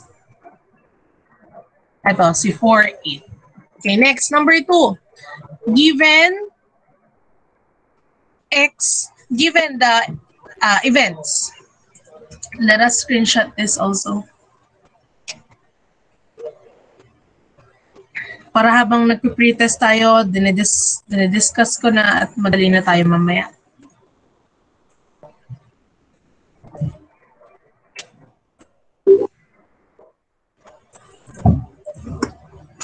So, in number 2, as you look at the problem, ang sabi dyan, given daw yung ating event queue, pilitan ko lang para mamaya yung number 3 dito din. Yung event queue daw is X. Ang basa dito, X such that X, naalala nyo nung grade 7 kayo, tinuro yan sa inyo. X such that X is an odd number and X is less than 10. So ano na ba yung mga odd numbers that is less than 10?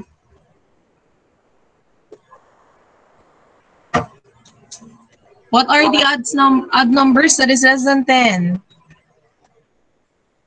1? Tama ba? 1? Kung tama yung pagkakarinig ko kanina. Ano pa? Sunod. Ano na ba yung mga odd numbers? Sorry. Sige ulit. Go. 1, 3, 5, 7, 9 po.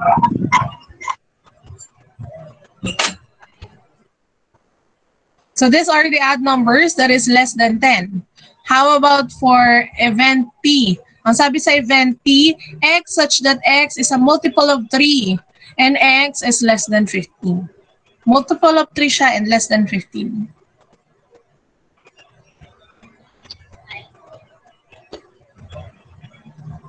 Three, 6, 9, 12. Okay, correct. And we have to find the union of the two events. When we say union of two events, you have to combine their elements, or should I say that you have to consider both of their elements. So ano na ba yung elements ng Q and T? Both events, we have 1, 3, 5, 6, 7, 9, 12. Okay? So, sulat natin. 1, 3, 5, 6, 7, 9, 12. So, yun yung union nila. So, the answer here is letter A. How about yung next, number 3? O, ito, madali lang to. Ay, wala yung 3. Hindi ko nadaanan.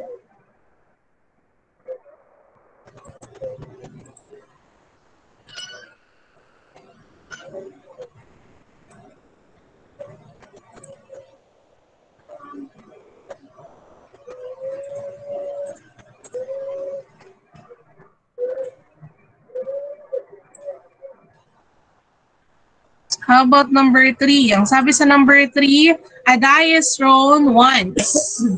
Are you familiar with die? Or dice? Kapag dalawa kasi dice. Pag isa, syempre die. Once, and the number obtained is recorded. The sample space is 1, 2, 3, 4, 5, 6. When we say sample space, these are the list of all the possible outcomes. Ano ba yung mga posibleng lumabas? That's the sample space. 1, 2, 3, 4, 5, 6.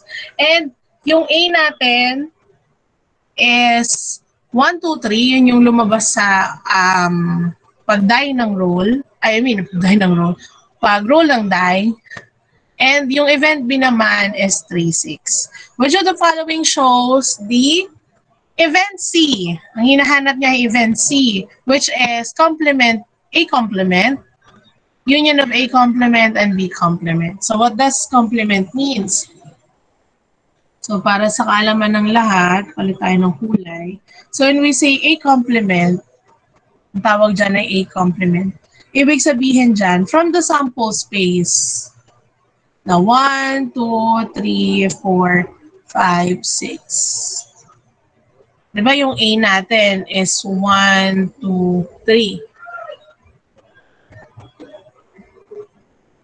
Yung A complement po, yung merong ganito, merong what do you call this? Apostrophe sa taas.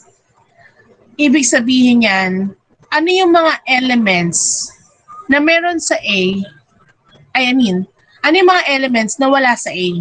So kung meron tayong 1, 2, 3, anong elements yung wala sa A?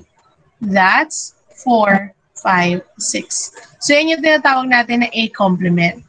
How about the B complement? Yung B complement, syempre, ano yung mga elements na wala sa B? Ano ba yung elements na nasa B? That's 3, 6. So yung wala sa B ay 1, 2, 4, 5. Okay? So meron na tayong A complement, and B complement. So ang gagawin na lang natin, hanapin natin yung union nilang dalawa. Pag union, pagsasamahin natin yung mga elements. So yung C natin will be yung union ng A complement, ito, yung 4, 5, 6. Union with B complement, ito, yung 1, 2, 4, 5. Bawasan nga natin yung taas na ito, baka sabihin nyo iba ng symbol yan. Okay. Now, pag pinagsama na natin sila, we have C is 1. So we have 1. Ano pa? 2, 4, 5, and 6. So ito yung answer natin dito. 1, 2, 4, 5, and 6. Hanapin lang natin, ano? 1, 2, 4, 5. 1, 2, saan dito? 4, 5, 6. Tama naman ako So complement, A complement is 4, 5, 6, tama. And B complement is 1, 2, 5. 1, 2, 5. How about their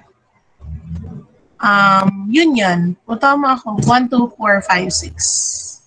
I don't know if what is the answer for that number. Let us check. Let's check the answer. Dito yan.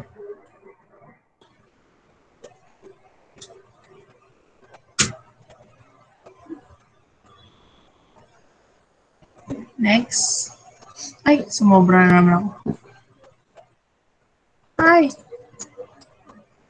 Ba't ganon? Iba yung sagot niya dito.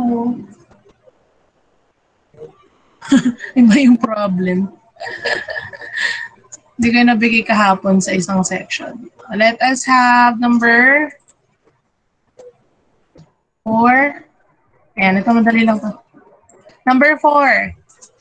A coin is tossed 3 times. Let H and T be the head and tail shown on the side facing upwards respectively.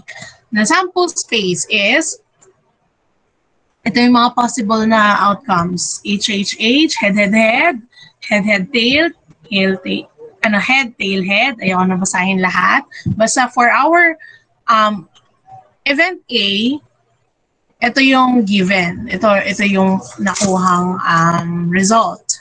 Ito yung sa B. And we are going to look for the following illustrations that shows the union, or no, not the union, but the intersection of A and B. When we say intersection, the common elements. Ano yung common elements sa A at B?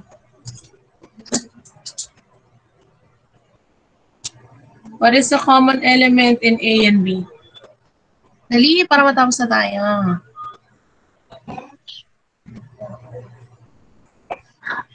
Ha? Common element. Sa A at B, ano yung pareho sa elements nila?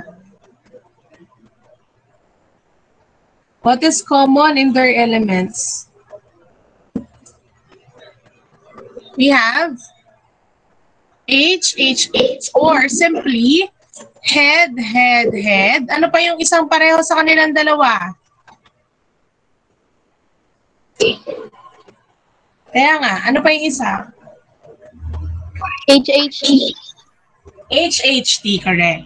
So that's head, head, head, and head, head, tail. So both events have two elements that is the same. So our answer here is letter C.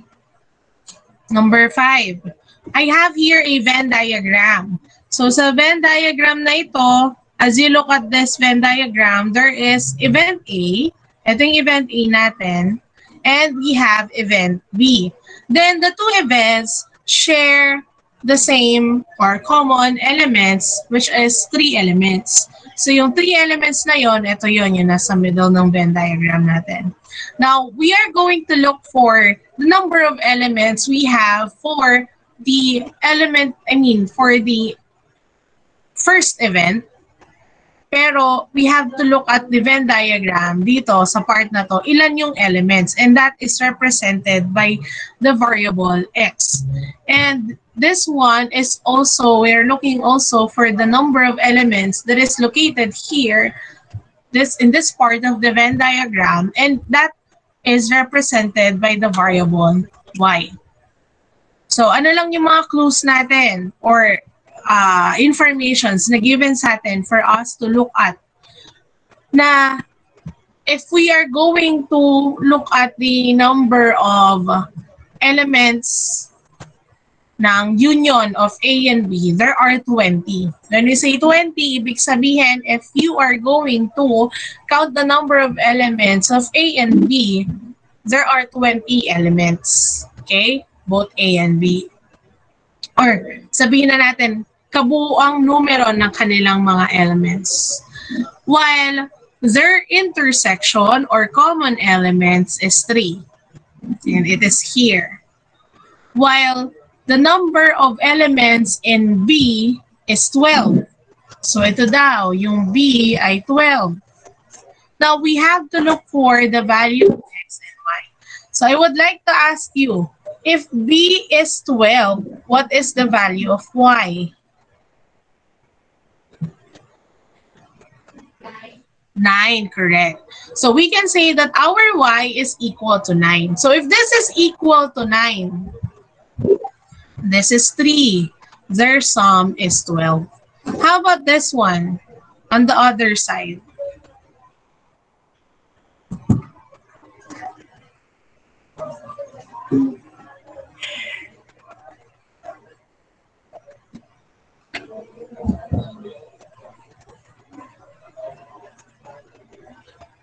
So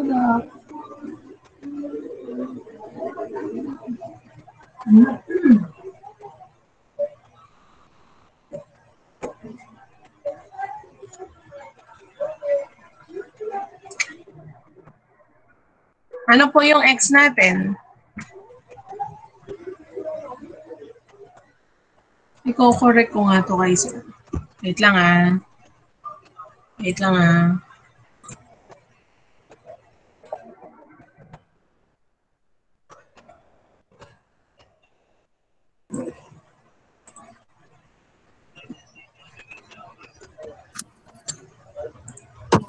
Uy! Uy! So ano yung sagot natin dito?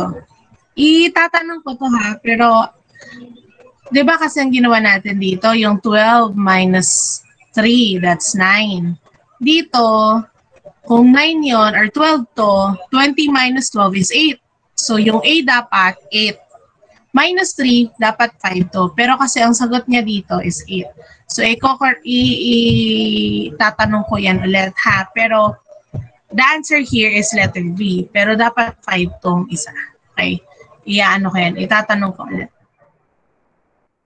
Let us have the recap. How do you call or what is the definition of this symbols? Ano yung tawag natin dito sa unang symbol?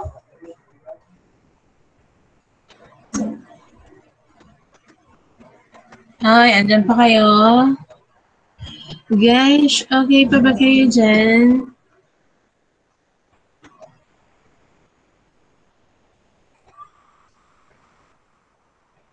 Ano tawag natin sa symbol na to? When you were in grade 7, tinuro to sa inyo. This is the union.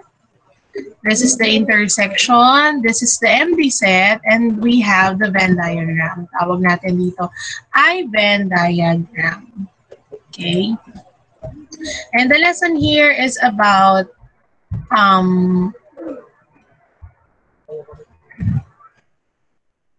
of course, the union and intersection of events. Pero of course, you need to understand first in different concepts. But before that, we have here a six-sided die experiment.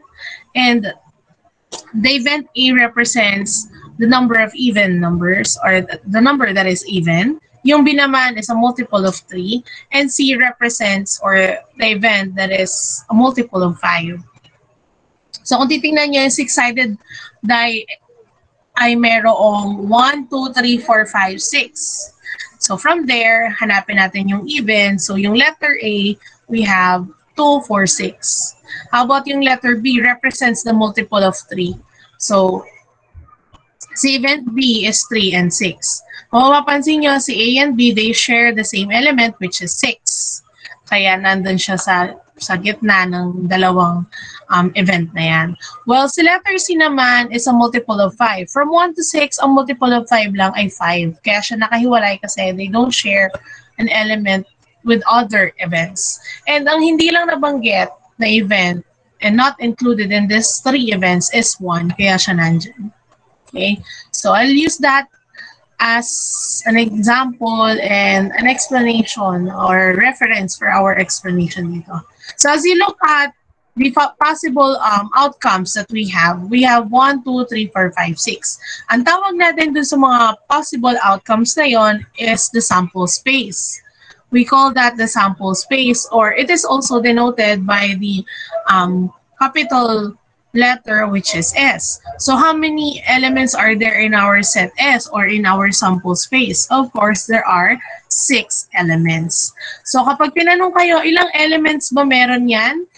There are 6 elements. We call that the number or the cardinality of a set. Kapag tinanong kayo ng number of elements na meron, ang tawag natin dun sa number of elements na yan is the cardinality of the set. Pag tinanong kayo, what is the cardinality of set S? Sabihin nyo lang 6. There are 6 elements. Okay? Next, how about if you are asked, ano tawag natin dun sa totality of all the sets? When I say totality of all the sets, totality ng lahat na yan together with 1. Ang tawag natin dyan is the universal set. Okay? It includes event A, event B, event C, and 1 here. Kasama yan lahat. Meaning, itong universal set na to, subset niya si A, subset niya si B, subset niya si C, at so on. Okay? And the universal set is composed of 1, 2, 3, 4, 5, 6. Next, ano pa yung mga bagay na dapat malaman ninyo? Ano yung complement? When we say complement, these are the elements that are not in that event. So, kunwari, tinanong kayo, ano yung complement ng A? Ano ba yung mga elements na wala sa A? Ano yung mga elements na wala sa A, na hindi makikita sa A? Sa event A. Magbigay nga kayo ng 3.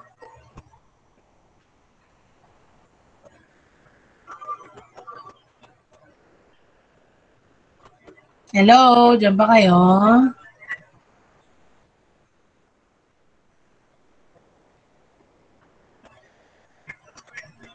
Wala. Nandyan ba kayo? 1,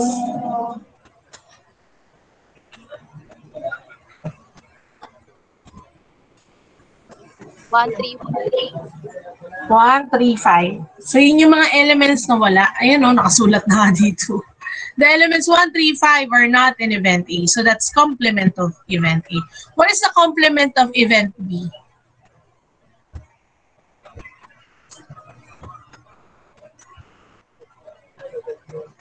ano yung complement ng event B? Ano ibig sabihin nun? Ano yung mga events, I mean, the elements that are not in event B? 2, 4, 5, 1. 2, 4, 5, 1, correct. And what is the complement of C? Complement of event C. 1, 2, 3, 4, 6. 1, 2, 3, 4, 6, correct. So let us have the common elements of A and B, and the common element is 6. So we call that the union. Ay, no. Not the union, but the intersection. When we say intersection, yun yung ang itsura ng symbol niya is parang yun na nakabaliktad. Okay? And we also call that or read that as and. Okay?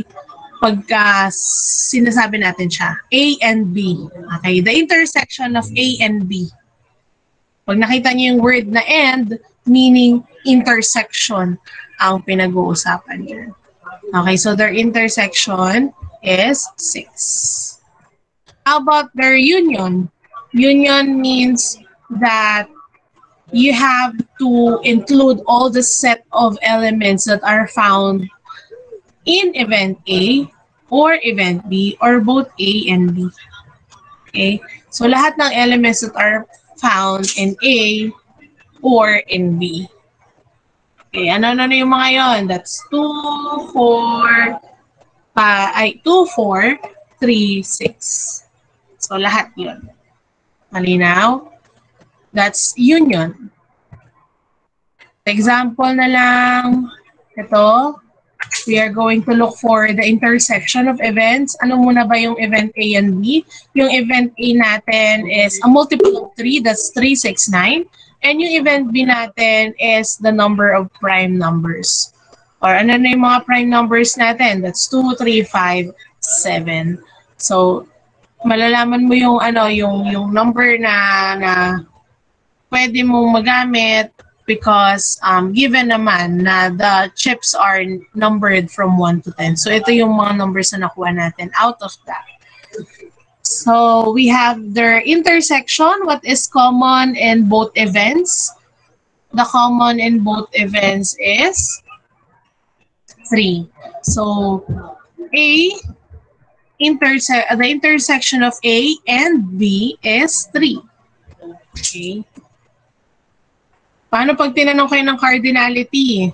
Ano yung cardinality? Cardinality means ilan ba yung event na ilan ba yung element na nandyan. So, isa lang naman yung element natin dito. So, the cardinality of this set is 1. How about for letter B? Union. So, we are going to have the union of the events. So, we'll have 3, 6, 9. So that's 2, 3, 5, 6, 7, 9. So these are the elements that is found both A or B. Next, how about the complement? Ano yung complement ng A? Unahin muna natin yung complement ng A. Ang complement ng A ay 1, 2, 5, 4, 5, 7, 8, 10. How about the complement of B? 1, 4, 6, 8, 9, 10. So, kung kunin natin yung union, we have 1, 2, 4, 5, 7, 8, and 10. Okay?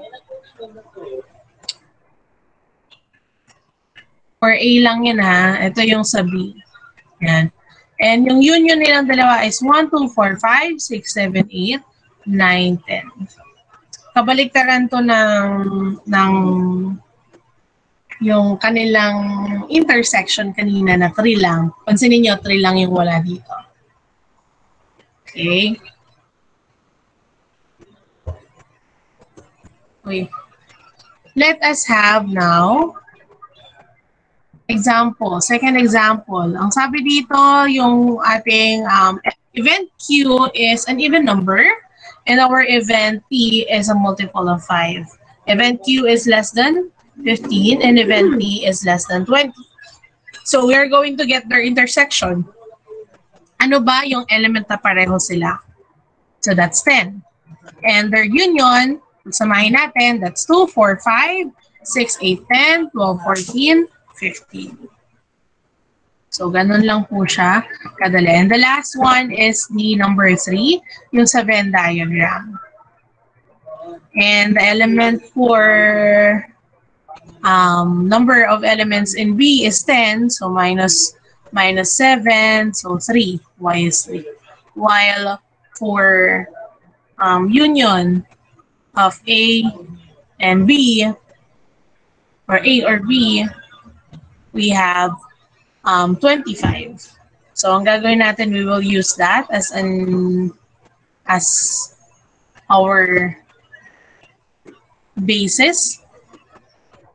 So, nasagutan na natin kanina yung y. So, that's 7 plus 3 equals 10.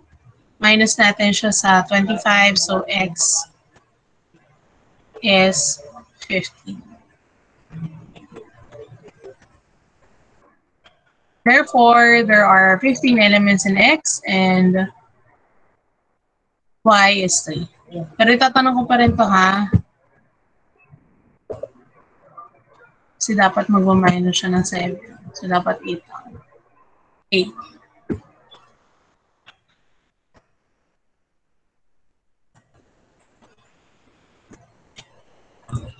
Let us stop the recording.